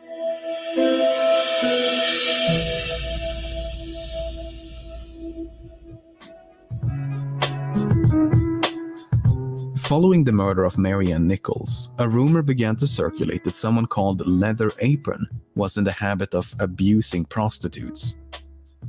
The name quickly made its way into the press, and soon enough it became synonymous with the killer. In fact, Leather Apron was the predominant pseudonym before Jack the Ripper. But the man identified as Leather Apron was soon cleared of all suspicion. His real name was John Picer, and he was in a different part of London on the night when Nichols was attacked. This misguided manhunt is somewhat emblematic of the whole investigation. The police pursued even the most tenuous of leads due to a lack of evidence and mounting pressure from the public. They interviewed thousands, investigated hundreds, and developed numerous theories along the way. In the words of Inspector Frederick Abeline, "Theories. We were lost almost in theories. There were so many of them." In an effort to narrow down the search, the police used a primitive form of criminal profiling. The idea was to analyze the available evidence to try and gauge what sort of person had committed the crimes. This profile was prepared by Dr. Thomas Bond, and he described the Ripper as a strong, middle-aged man with an inoffensive appearance who dressed respectably. Bond's most controversial assessment was that the killer possessed, quote, "no scientific nor anatomical knowledge." This stood in direct opposition to the opinions of his peers, most of whom ascribed the Ripper with at least a basic understanding of anatomy. Based on the witness accounts, the Ripper was a man of average height with a medium to stout build in his late 20s to mid-30s. He wore dark clothes, including a hat of some sort, and had a mustache. But this sort of aggregation or tabulation of accounts can be quite deceptive. Not only are many details inconsistent, but they could be describing entirely different people. For all we know, none of the witnesses ever laid eyes on Jack the Ripper. So much is up for debate that one can build a case against almost any suspect. Some have even entertained the possibility that the Ripper was a woman or possibly a man disguised as a woman. While Jill or Jackie the Ripper is an interesting theory, it has failed to achieve any widespread support. What is rarely in dispute is that the Ripper was either arrested. I mean, I doubt the female conspiracy because, I mean, the veracity at which he attacked his victims, you have to be able to be extremely strong to inflict the deep wounds that he had and to be able to hold down an individual while you're attacking them like the way he did. So whoever Jack the Ripper was definitely someone who was physically strong to be able to inflict that kind of damage. If you guys want an example of this, go back and look at the O.J. Simpson case that I did, which they shadow banned the fuck out that video because it's violent. It has age restriction and everything, but watch that O.J. Simpson episode I did and actually give a pretty interesting theory on who I think actually killed him. But you can see what the ferociousness of the violence and the stab wounds, etc. Yeah, bro, it's you could tell when it's a man that inflicted it versus a woman. And also because the women were prostitutes, so might as well be caught by a man. That one, it's like because they were probably engaging in some kind of fornication before or after. Yeah, so like the revocator, like I said. Yeah. So Anyways, let's okay. run it back. And then Kim, I think you knew one of the conspiracy theories. If they don't name it, then you tell them the other ones that come up. So this is the conspiracy theory side. Go ahead. Resident of or otherwise familiar with the East End. After all, he managed to narrowly evade capture on multiple occasions, which implies intimate knowledge of byways and patrol routes.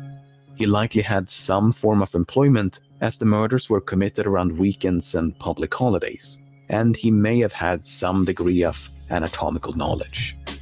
With this unshakable profile in hand, let's take a closer look at a few suspects. The question is, where do we even begin? Oh my God! Look at all the Yeah, they had According a to lot of criminal suspects, guys. profiler and FBI Special Agent John Douglas, the Ripper was not only a local, but was likely interviewed by the police. If Douglas is correct, the Ripper might Pause, be go back. someone. Just to tab it 1 sec. Yep. So it goes, investigators would have interviewed him during the course of the investigation. He was probably talked to by police on several occasions. Unfortunately, at this time, there was no way to correlate this type of information. Therefore, he was overlooked. I believe that too. Interviewed by the police. If Douglas is correct, the Ripper might be someone we've already met. Either a witness or a person close to one of the victims. What about John Richardson, the witness in the Chapman case who sat down on the backyard steps to trim a piece of leather from his boot? Richardson was indeed suspected by the police, but they found, quote, not a shred of evidence against him. His mother also lived on the premises, so he had good reason to be there. Like, then again, what kind of evidence could be held against someone in this era? Very little. They're going to have to rely heavily on circumstantial evidence, which, you know, we all know how circumstantial evidence works. It needs to work with other pieces of circumstantial evidence to paint a picture. They didn't have any concrete evidence back then that would work, like a DNA or something like that. That's that's conclusive. So yet again, this was like, really tough times. Yet again, I mean, how they can pin on somebody if they didn't have any evidence, like concrete evidence? What's concrete evidence on a case like this back in the 1800s? You would probably their strongest thing would be witness testimony. That's back it. then. Back then, yeah, because they're not going to be able to do forensics to the same degree. DNA, none of that existed back then. So their strongest evidence would probably be eyewitnesses back then.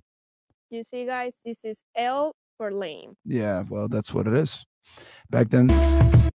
Yeah. What about George Hutchinson, the witness who followed Mary Jane Kelly after she was accosted by a well-dressed client? Hutchinson never clarified his motivation for shadowing the couple. He merely stated that he was surprised to see a man so well-dressed in the company of a woman like Kelly. Was he surprised because he was concerned? Was he jealous? Was it about money? After all, Hutchinson was broke, and the client appeared to be wealthy. Perhaps he waited outside the court with the intention of mugging this well-dressed client. There are many question marks surrounding Hutchinson. He has never been positively identified, so next to nothing is known about his life. This makes it very difficult to build a strong case against him. Hutchinson was interrogated by the police, but ultimately convinced Inspector Frederick Abeline that he was telling the truth. But not every witness attracted such attention from the police. Take, for instance, Charles Cross, the man who discovered the body of Marian Nichols.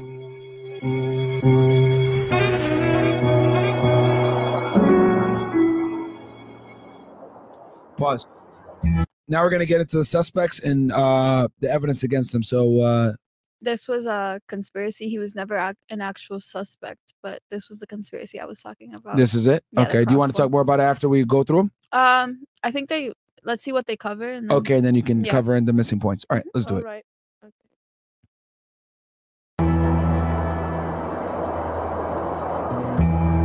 On the morning of August the 31st, Charles Cross left his home on Doveton Street and headed for work. When he turned into Bucks Row, he happened upon the body of Marian Nichols. Moments later, he was joined by Robert Paul, and events transpired as previously described. Despite his proximity to the crime, Cross appears to have escaped suspicion from both the press and the police. He was evidently seen as the innocent passerby that he appeared to be. But in recent years, that perception has been challenged. The argument is that Cross was in the act of committing the murder when he was interrupted by the approaching footsteps of Paul.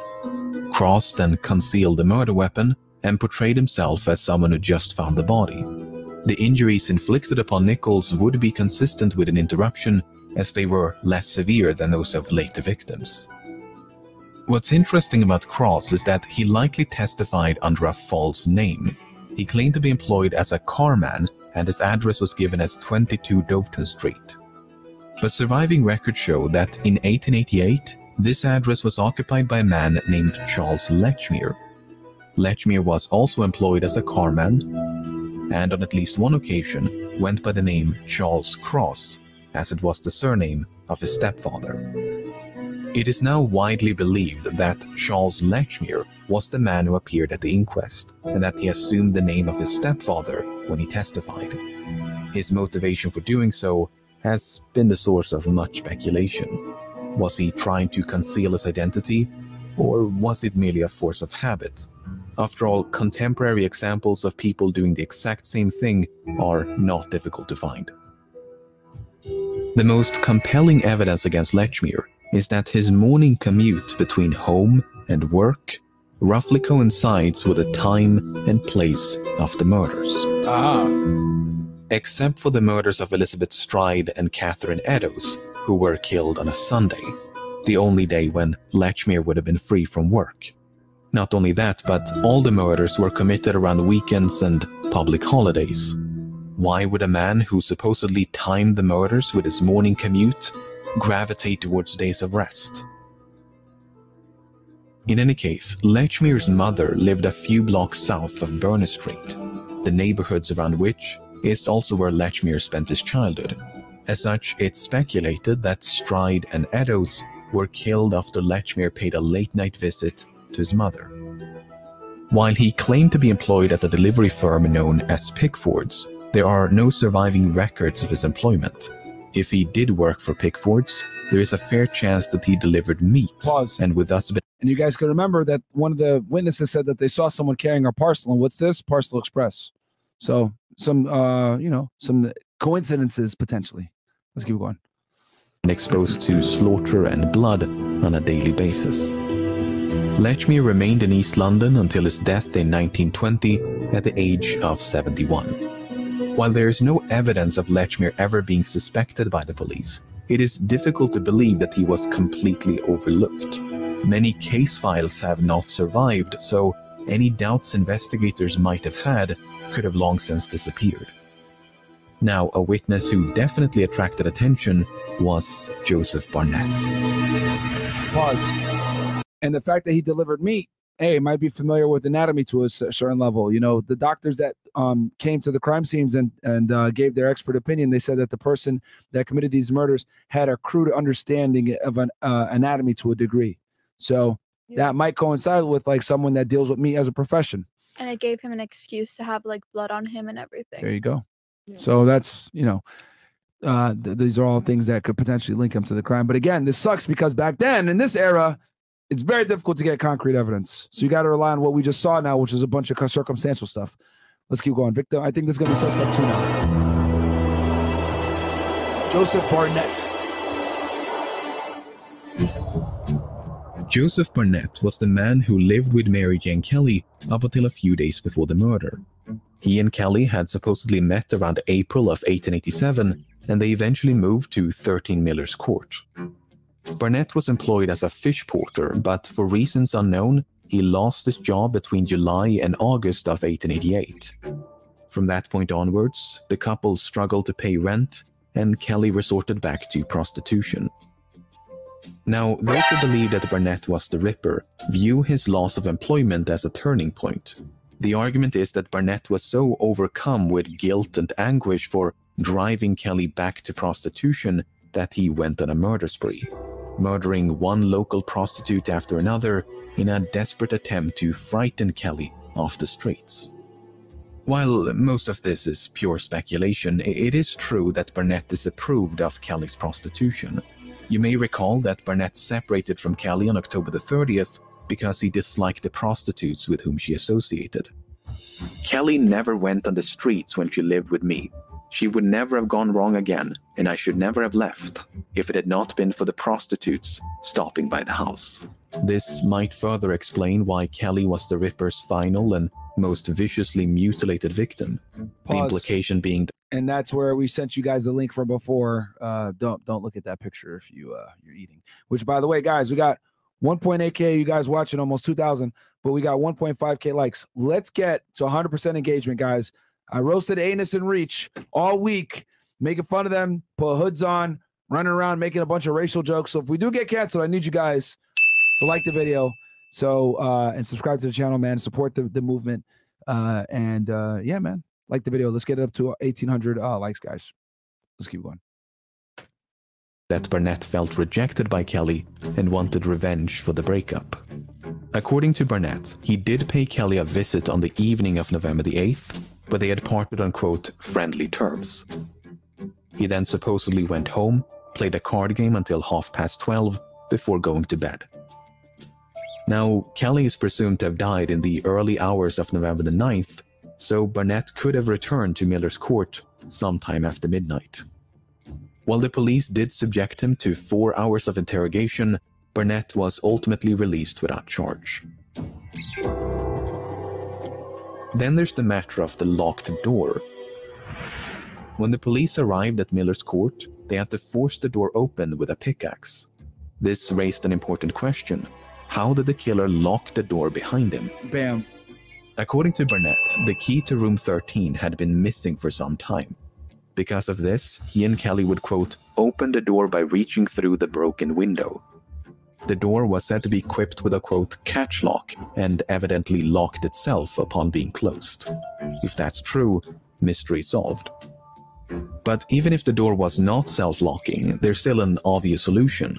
All the killer would have had to do is observe Kelly using the window trick and then employ that same technique to fasten the door upon leaving. But those who favor Burnett as the Ripper offer yet another solution. The key never went missing. Instead, Burnett is said to have stolen the key and then used it on the night of the murder. These solutions are all equally valid, and it's impossible to know which one is correct. There is a slight variation of this theory which states that Burnett did murder Kelly, but was not the Ripper. Instead, he merely emulated the Ripper to deflect attention away from himself. Pause. Once again, and these are all valid speculations, man. I mean, if you guys look at that picture, it's very obvious that that was a personal attack. The mutilation was wild. Yeah. Please don't look at those pictures. Yeah, very sick. Let's keep going. This is pure speculation, but the murder of Kelly did somewhat differ from the rest in that it was committed indoors. Burnett remained in the East End until his death in 1926 at the age of 68. While it's only natural for suspicion to fall upon witnesses and acquaintances, Victorian detectives did pursue other lines of inquiry. One prominent theory was that the Ripper suffered from insanity, and a prime suspect in that category is Aaron Kosminski.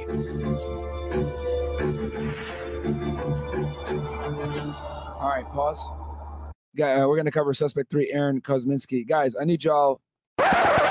We are 1.5K likes, but there's 1,800 of y'all watching. Guys, like the video. Free content, doing a breakdown for y'all. You guys just like the video, man. That's all I'm asking, man. You don't got to donate $1 to the show. Just support the channel, man. Like, you guys, the engagement is super important for the channel, because the more times you guys like the video, the more you guys comment underneath, the more it's going to get pushed in the algorithm, and someone else can go ahead and find the channel and enjoy the diverse. I don't think there's another true crime channel that's as diverse as we are, guys. We cover terrorism, serial killers from the 1800s, serial killers that are modern day. We cover national security cases with spies.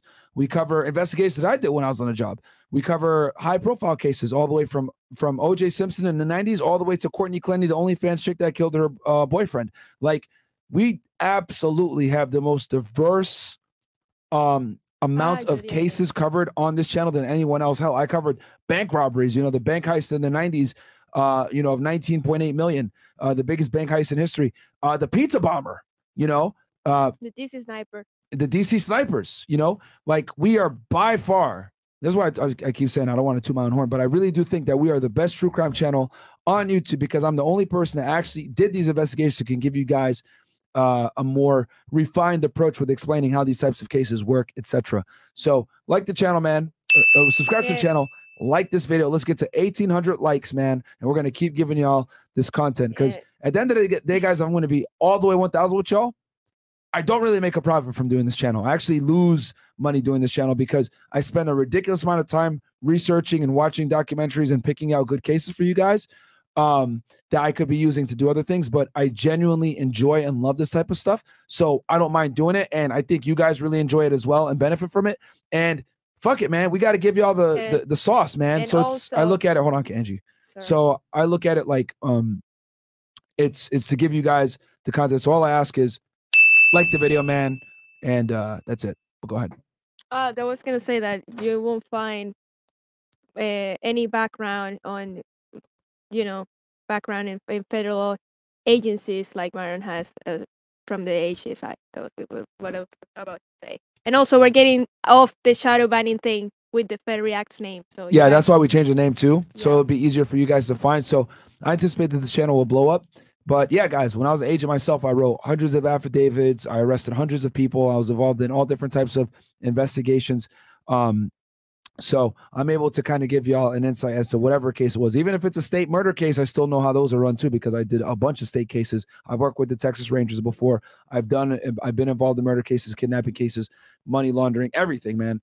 So, yeah, man, like the goddamn video. You ain't going to get diversification like this when it comes to true crime anywhere else. So I do this for you guys, man. And it's not about the money. It really isn't. Because if anything, I lose money doing this channel because of all the time it takes to research. I spend more time, probably shouldn't be admitting this. I spend more time researching for this channel than I do for Fresh and Fit. I'm going to keep it all the way 1,000 with y'all. Way more time is dedicated to this channel researching than Fresh and Fit. So like the content, man. That's all I ask. We got 1.6K likes. We should be at 1.8. But yeah, let's get back to it. And hell, Angie and Kim spend a lot of their time researching for you guys as well, too, man. So shout out to them. The Whitechapel murders investigation was overseen by numerous high-ranking officers within the Metropolitan Police. One of them was Assistant Commissioner Robert Anderson. Upon his retirement, Anderson repeatedly and unequivocally stated that Jack the Ripper had been identified. There was no doubt whatever as to the identity of the criminal. Without disclosing the name of the suspect, Anderson described him as a, quote, low-class Polish Jew who was, quote, safely caged in an asylum. He'd been identified. This guy out here on that fucking, I guess he didn't like them boys. So he goes, quote, despite the lucubration of many an amateur Sherlock Holmes, there was no doubt whatsoever or whatever as to the identity of the criminal. The conclusion we came to was that he and his people were certain low-class Polish Jews before the mania seized him or after he had been safely caged in an asylum. And guys, just to give you guys an insight, anti-Semitism was rampant at this time in history, okay? A lot of countries had conducted the practice of exiling them boys, all right, for a multitude of different reasons, which I won't get into now because this is because that's going to take forever. But England ended up exiling them boys later on as well. But yeah, there was, you know, it was common back then for them to have anti-Semite belief systems. So yeah, let's get back to it. Defined by a witness who was described as, quote, the only person who ever had a good view of the murderer. This unnamed witness had supposedly refused to testify because the suspect was, quote, a fellow Jew. I am almost tempted to disclose the identity of the murderer, but no public benefit would result from such a course. While Anderson never revealed the name of the suspect, his colleagues were a bit more forthcoming. Chief Inspector Donald Swanson revealed that his surname was Kosminski. Yet another high-ranking officer, Melville McNaughton, described Kosminski as a homicidal and misogynistic resident of Whitechapel. Surviving records show that Kosminski, a Polish Jew and resident in Whitechapel, this man became insane owing to many years' indulgence in solitary vices. He had a great hatred of women, specifically of the prostitute class, and had strong homicidal tendencies. He was removed to a lunatic asylum about March 1889. There were many circumstances connected with this man, which made him a strong suspect. And that comes from the Chief Constable Melville McNatton, if I pronounce that right. Okay, here is where I ask, what are strong homicidal tendencies? You're either a killer or you're not. Yeah, he's probably just saying strong homicidal tendencies because he's one of them boys. Right. That's probably why. Yeah, they didn't really like them boys back then at all, especially in England. Then Aaron Kosminski was admitted to a psychiatric hospital in 1891. Aaron was indeed from Poland, he was Jewish, and had lived in Whitechapel. He suffered from auditory hallucinations and a paranoid fear of being fed by others. He was trained as a barber, but had, quote, not attempted any kind of work for years. It's unclear when his mental health began to decline, but upon being institutionalized, Aaron was deemed to be harmless. He was, quote, quiet and well-behaved, and, quote, apathetic as a rule. Only on rare occasions would he get, quote, excited and violent. However, before his confinement, Aaron had once threatened his sister with a knife. The case against him largely hinges upon the claims made by Anderson, Swanson, and McNaughton, especially the claim that an unnamed witness identified a suspect named Kosminski. But the descriptions of that suspect are not entirely consistent with Aaron Kosminski. For instance, McNaughton stated that the suspect had been, quote, removed to a lunatic asylum about March 1889. Aaron was first confined in 1891. Swanson wrote that the suspect had been, quote, sent to the asylum and died shortly afterwards. Aaron was still alive at the time and spent nearly 3 decades in psychiatric care.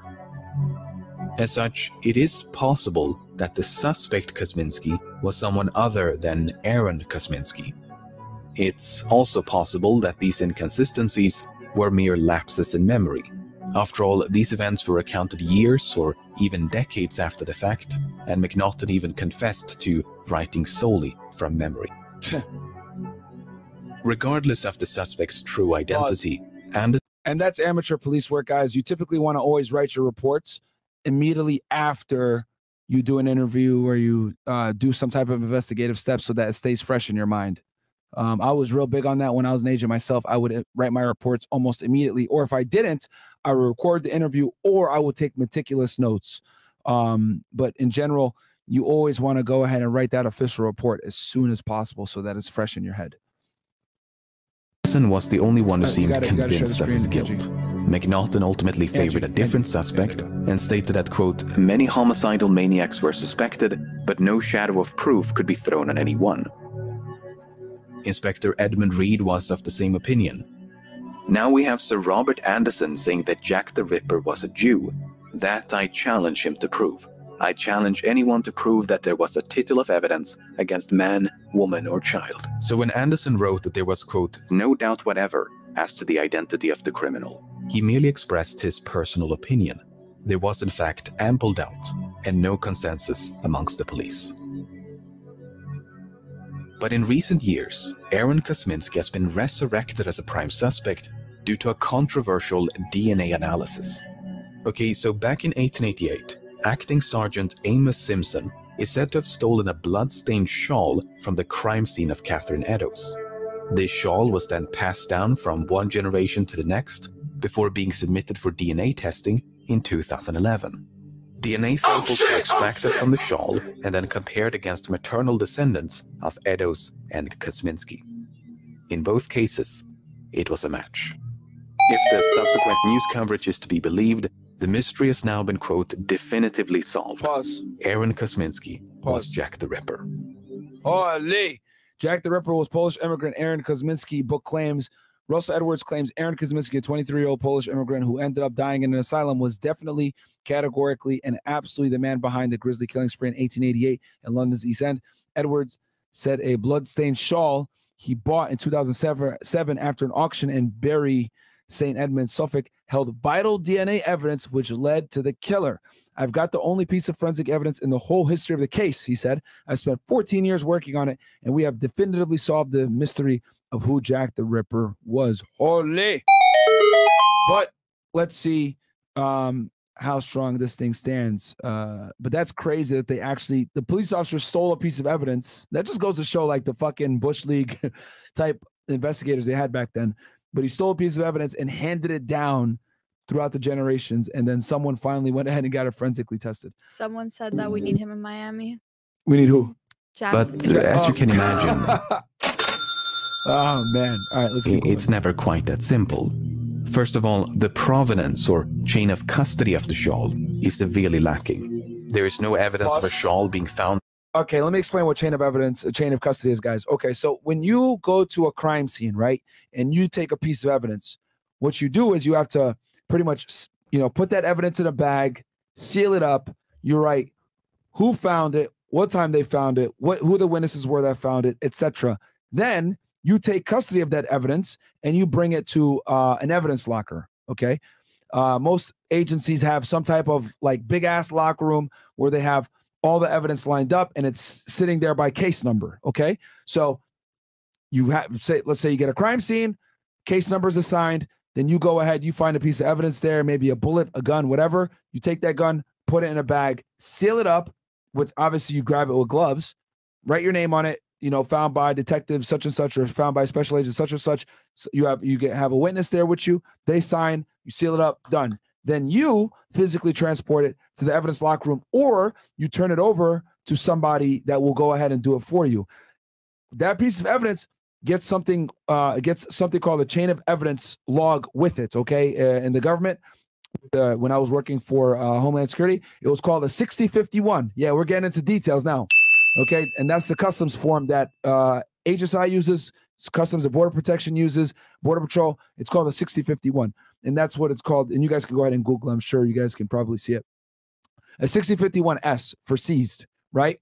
So anyway, you write on there the item, the line number it is. Maybe it's the first piece of evidence you find. So it's line item number 1.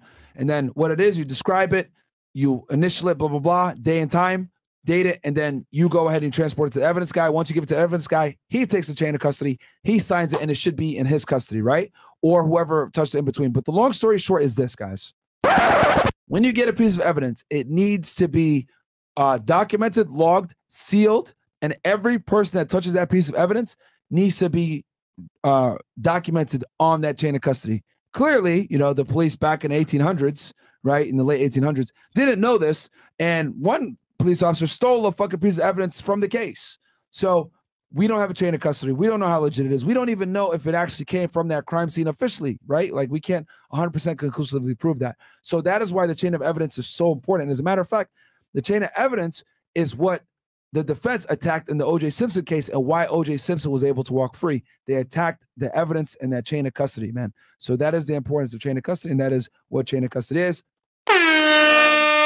We're going to get a more in-depth description of that, but I need you guys to like the goddamn video. We're 1,700 likes right now. We need 1,800 likes, man. 100 more likes, because I'm giving y'all some sauce. Myron, yeah, go ahead. would it be the same for the police in England?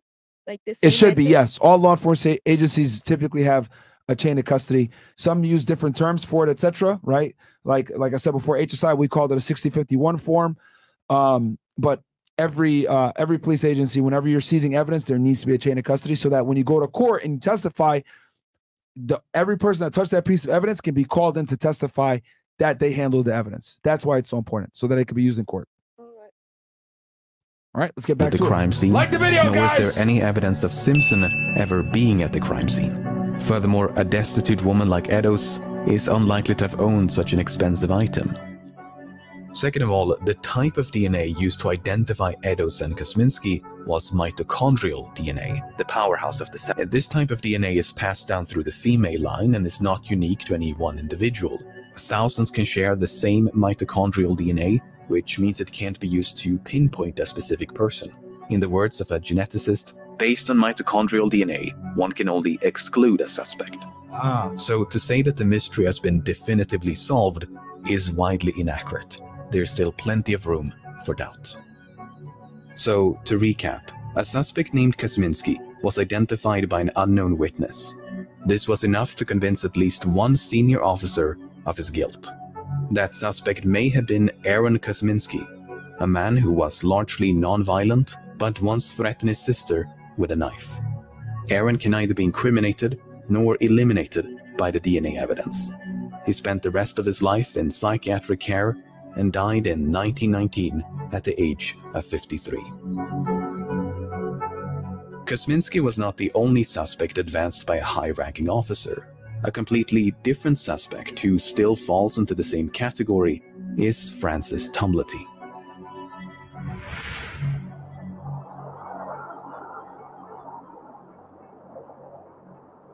Two days before the murder of Mary Jane Kelly, an American physician named Francis Tumblety was arrested in London. As you can probably tell from this photograph, Tumblety was quite an eccentric character. He was born in Ireland around 1833, but was raised in the United States. From an early age, Tumblety gained a reputation for being a medicaster or quack doctor. He engaged in all sorts of medically dubious practices and advertised himself as the Indian herb doctor. He promised to cure anything from dyspepsia and scurvy to cancer and blindness using nothing but medicinal herbs. And like I told you guys before, this kind of goes to show y'all the primitive state of medicine back then in the late 1800s. So, you know, it's very probable that those doctors that showed up at those scenes saying, yeah, she's been dead for at least 2 hours or whatever, they could be wildly inaccurate. And you guys can see it with that first murder, those first few murders, timelines weren't matching up, witness accounts weren't matching up, etc. with the doctor situation. So it's very probable the doctors could have been wrong as well. When he was not posing as a doctor, Tumblety was busy running from the law. He was either accused or convicted for crimes like theft and assault, attempt to induce a miscarriage, and manslaughter of a patient. He was even implicated in the assassination of US President Abraham Lincoln, but was ultimately cleared of suspicion. Now, in the early 1860s, Tumblety is alleged to have hosted a lavish dinner party in Washington. Only men were invited to this dinner, and Tumblety had supposedly expressed fierce hatred of women. Furthermore, he showcased a cabinet in his office in which he stored a vast collection of jars filled with anatomical specimens, some of which were said to contain the wombs of, quote, every class of woman. In 1869, Tumblety ventured across the Atlantic and visited England for the first time. By his own admission, he roamed the streets of London until he became familiar with every part of it. He advertised himself as the great American doctor and had a few skirmishes with the police. After a few more voyages between the old world and the new, Tumblety found himself in London in the autumn of 1888. The purpose of his visit and whereabouts at the time of the murders are completely unknown. Tumblety never stayed in one place for long and made frequent use of false names. There is a story of a mysterious lodger leaving behind a blood-stained shirt near the murder site of Elizabeth Stride. This supposedly happened on the night of the murder, and some believe that this lodger was Francis Tumblety. But there is no firm evidence of that, and the entire incident is fraught with uncertainty. What we do know is that Tumblety was arrested in London on November the 7th. According to the press, as well as Tumblety himself, he was arrested on suspicion of being Jack the Ripper. 2 days later, Mary Jane Kelly was found brutally murdered, and it's unclear whether Tumblety was still in custody or had already been released on bail. Nevertheless, he was ultimately charged with 4 counts of gross indecency, which had nothing to do with the murders. But Tumblety had no intention of standing trial. Instead, he made his way across the English Channel, boarded a steamship under a false name, and fled back to America. He was pursued by detectives and kept under surveillance, but his offenses were, quote, not extraditable. As such, Tumblety remained in the United States and never returned to England.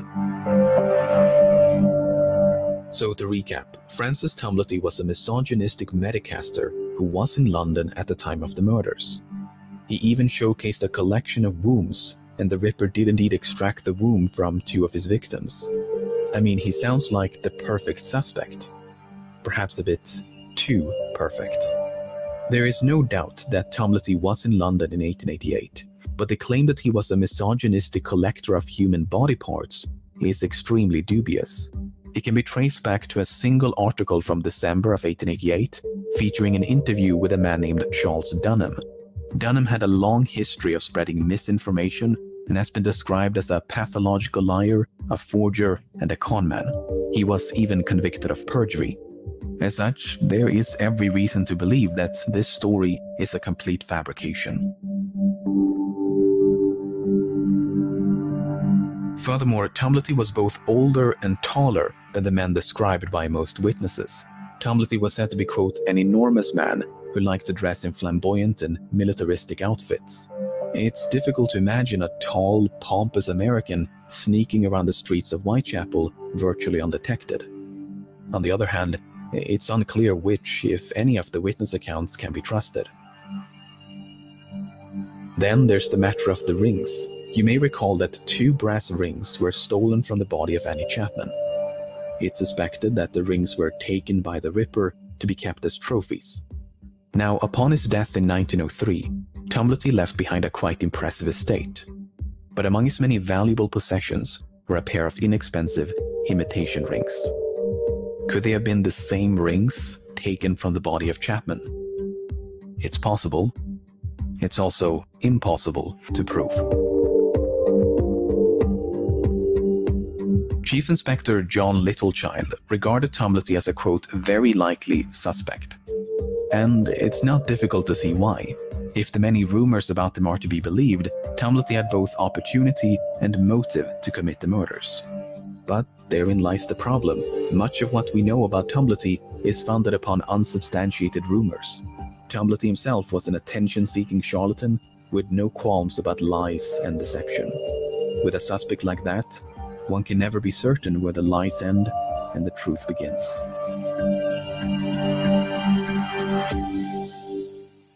And also, pause, he was arrested right around the time that one of the murders happened. So is it probable that he would commit a murder like right after he got arrested, assuming he got bond? Who knows? You know what I mean? Like, if he wants that kind of attention on himself.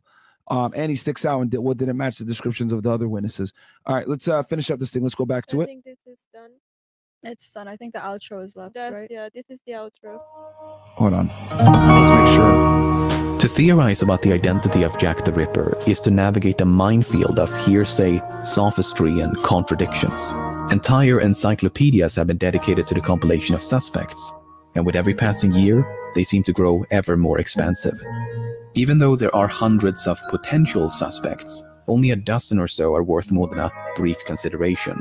Some of the more sensational contenders include famous authors and artists, as well as high-ranking officers and members of the royal family.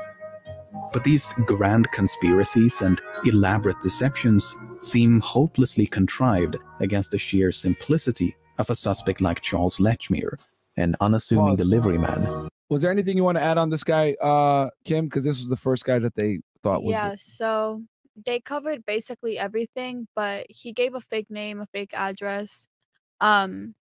He also stated that he was never alone with the body, when in reality he was alone with the body for 9 minutes. Before the second guy came up on that walk to work. Yeah, and after doing investigations, this was like one of the only bodies that he didn't really like go crazy on because he didn't have the time to, because he heard the footsteps of the other person coming. Gotcha. And when they did like more like investigations on it, it only took 2 to 3 minutes to kill her, and he was alone with her for 9 minutes. Gotcha. Okay. Interesting. All right. Let's keep running it. On his way to work. Personally, I remain unconvinced that Jack the Ripper has even been identified as a suspect. The few covered in this video are probable candidates, but it's still possible to make persuasive arguments against them. The same is true of all those left out by necessity. None of them can offer anything more than ambiguity and circumstance. With a suspect pool in the hundreds, that might seem improbable. But London was the largest city in the world, home to the largest port in the world. It was a city of millions, with a large population of poorly documented drifters. It's not difficult to imagine one lowly sailor, butcher, medic, soldier, barber, merchant, porter.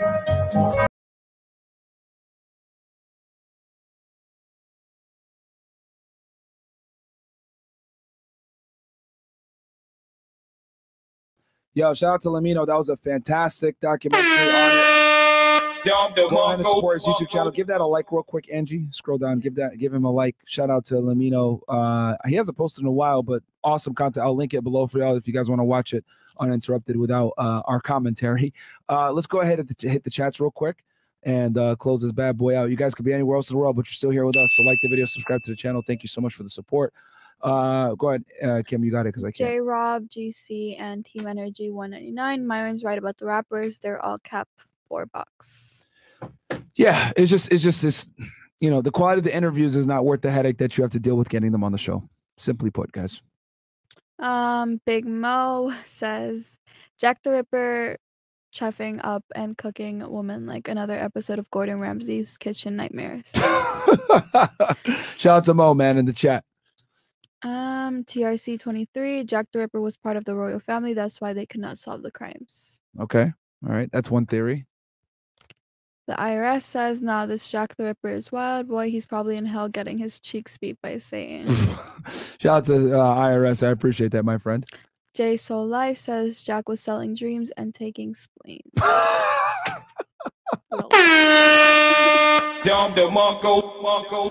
Yeah, Jack got no chill, man. What the fuck, bro? Jack the Ripper gave women less than anyone in history. That's true. He took more. Squint Daniel says, hey, Myron, a cool case for you to cover would be the Junko Furuta. He was a Japanese. She was a Japanese girl kidnapped, tortured for 44 days, and murdered by her classmates. Yes, we have that on the list.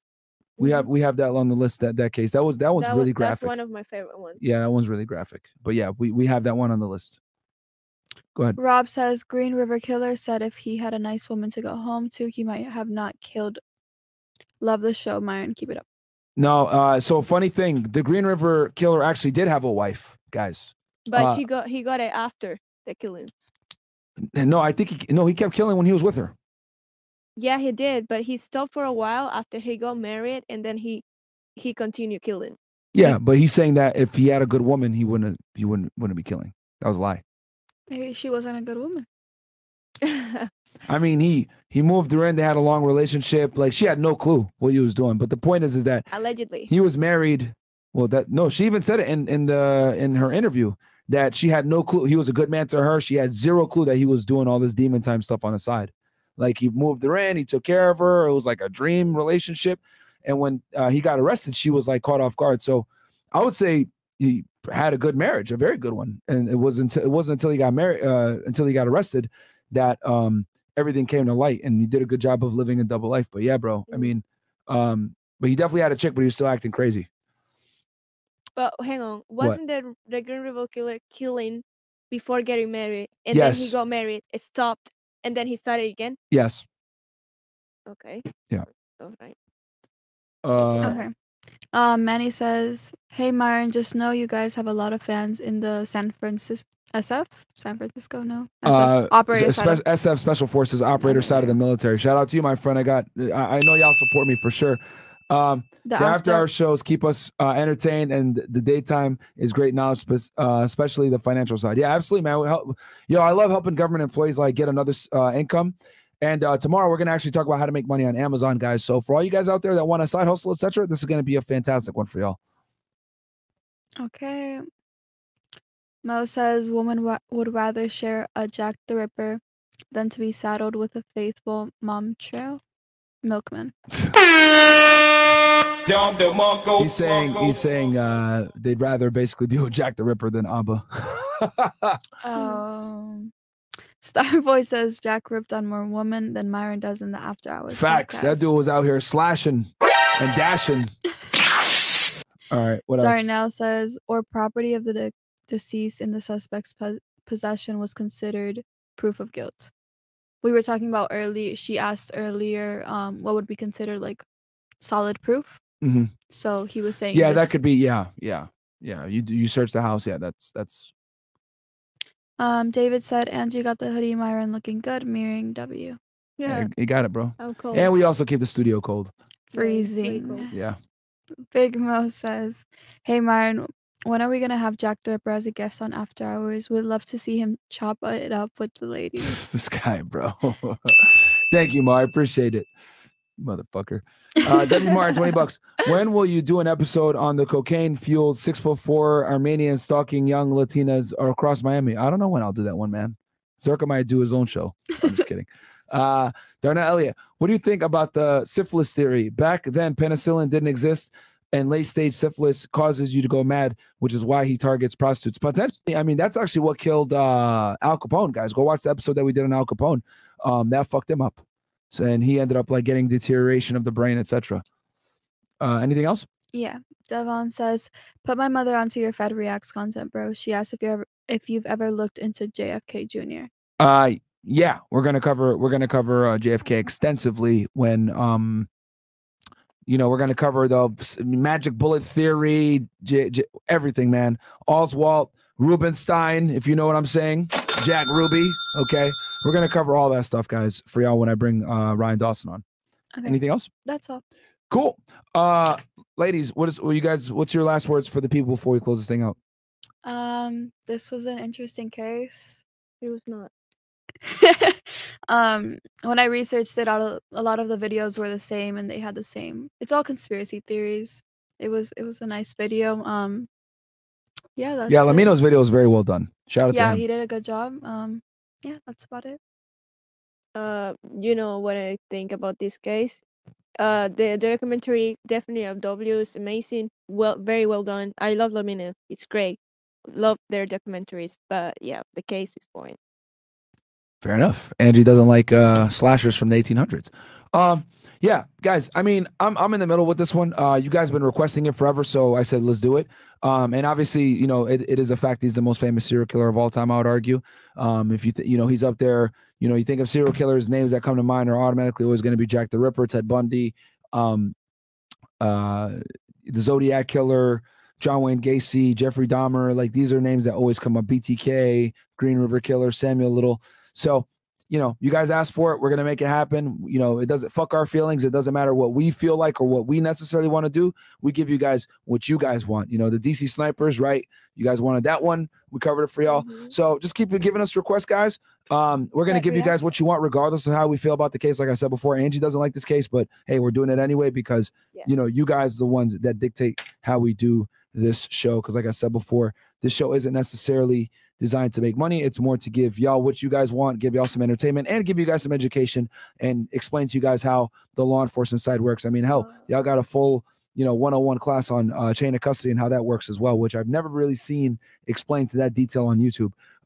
Did anything else come in? Yeah, we have one more chat. All right, cool. It says, from Martin, modern day policing has really advanced in London. Now the police officers have batons and pepper spray. They wave rainbow flags on the streets. They arrest people for saying mean words. Also, they really conquered the knife crime. Well done, UK.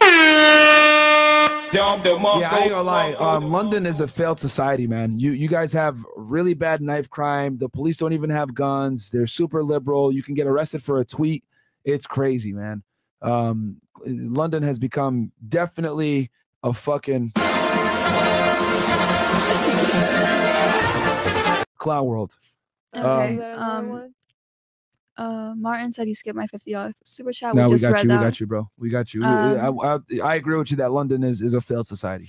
All jokes aside, nowhere will any of y'all compare Myron's critical thoughts to the white Fulani cattle headman. I think he's making fun of Apple or Leech, one of the two. Yeah. The white Fulani, and that big Chungus goes. In your opinion, do you think? Who do you think was Jack? It could have been that first guy that found him, or guys, remember, so many immigrants, so many poor people coming in and out of that part of London. It could have been some random dude that saw an opportunity to attack a bunch of drunk whores on the street and get away with it, and like, it wasn't like they had licenses back then or driver's licenses or, like IDs. Like, people were just coming into London and just like living, you know what I mean? Because there's so many immigrants in that area, like people were undocumented. So it would have been easy for someone who's like just a stray, a gypsy passing through to commit these crimes and not get caught. So yeah, that was tough, man. And then JM, thank you so much. $5 super sticker. Yeah. Cool. Guys, hope you guys enjoyed that one. That was Jack the Ripper. Don't forget to like the video, subscribe to the channel. We got 2 more. Oh, okay. Last minute guys here. JM said you should do an episode on Chris. It's on the list. Okay. Chris there you go. Benoit's on there. Okay, Yes. Chris Benoit is the crippler, the Canadian crippler. He was a famous wrestler back in the day that killed himself and his family out in And Canada. then We Martin got Robert again. Picton and Chris Benoit there. What was that? We also got Robert Picton. You guys have been requesting that Yeah, one. and Chris Benoit. Those are the two main Canadian cases. And then Martin says, "Great job, all making Chris look even more like a bum." Appreciate it, my friend. Shout out to Chris. He helps. He does his job, even though we make fun of him. But guys, hope you guys enjoyed that one. Don't forget to like the video, subscribe to the channel if you haven't already. Thank you to Angie and Kimberly for helping me out on this. And yeah, guys, we're gonna go eat. Angie, go ahead and hit that brand button there and hit. I'm a special agent with Homeland Security Investigations. Okay, guys. HSI. Friend of Jeffrey Williams, an associate YSL.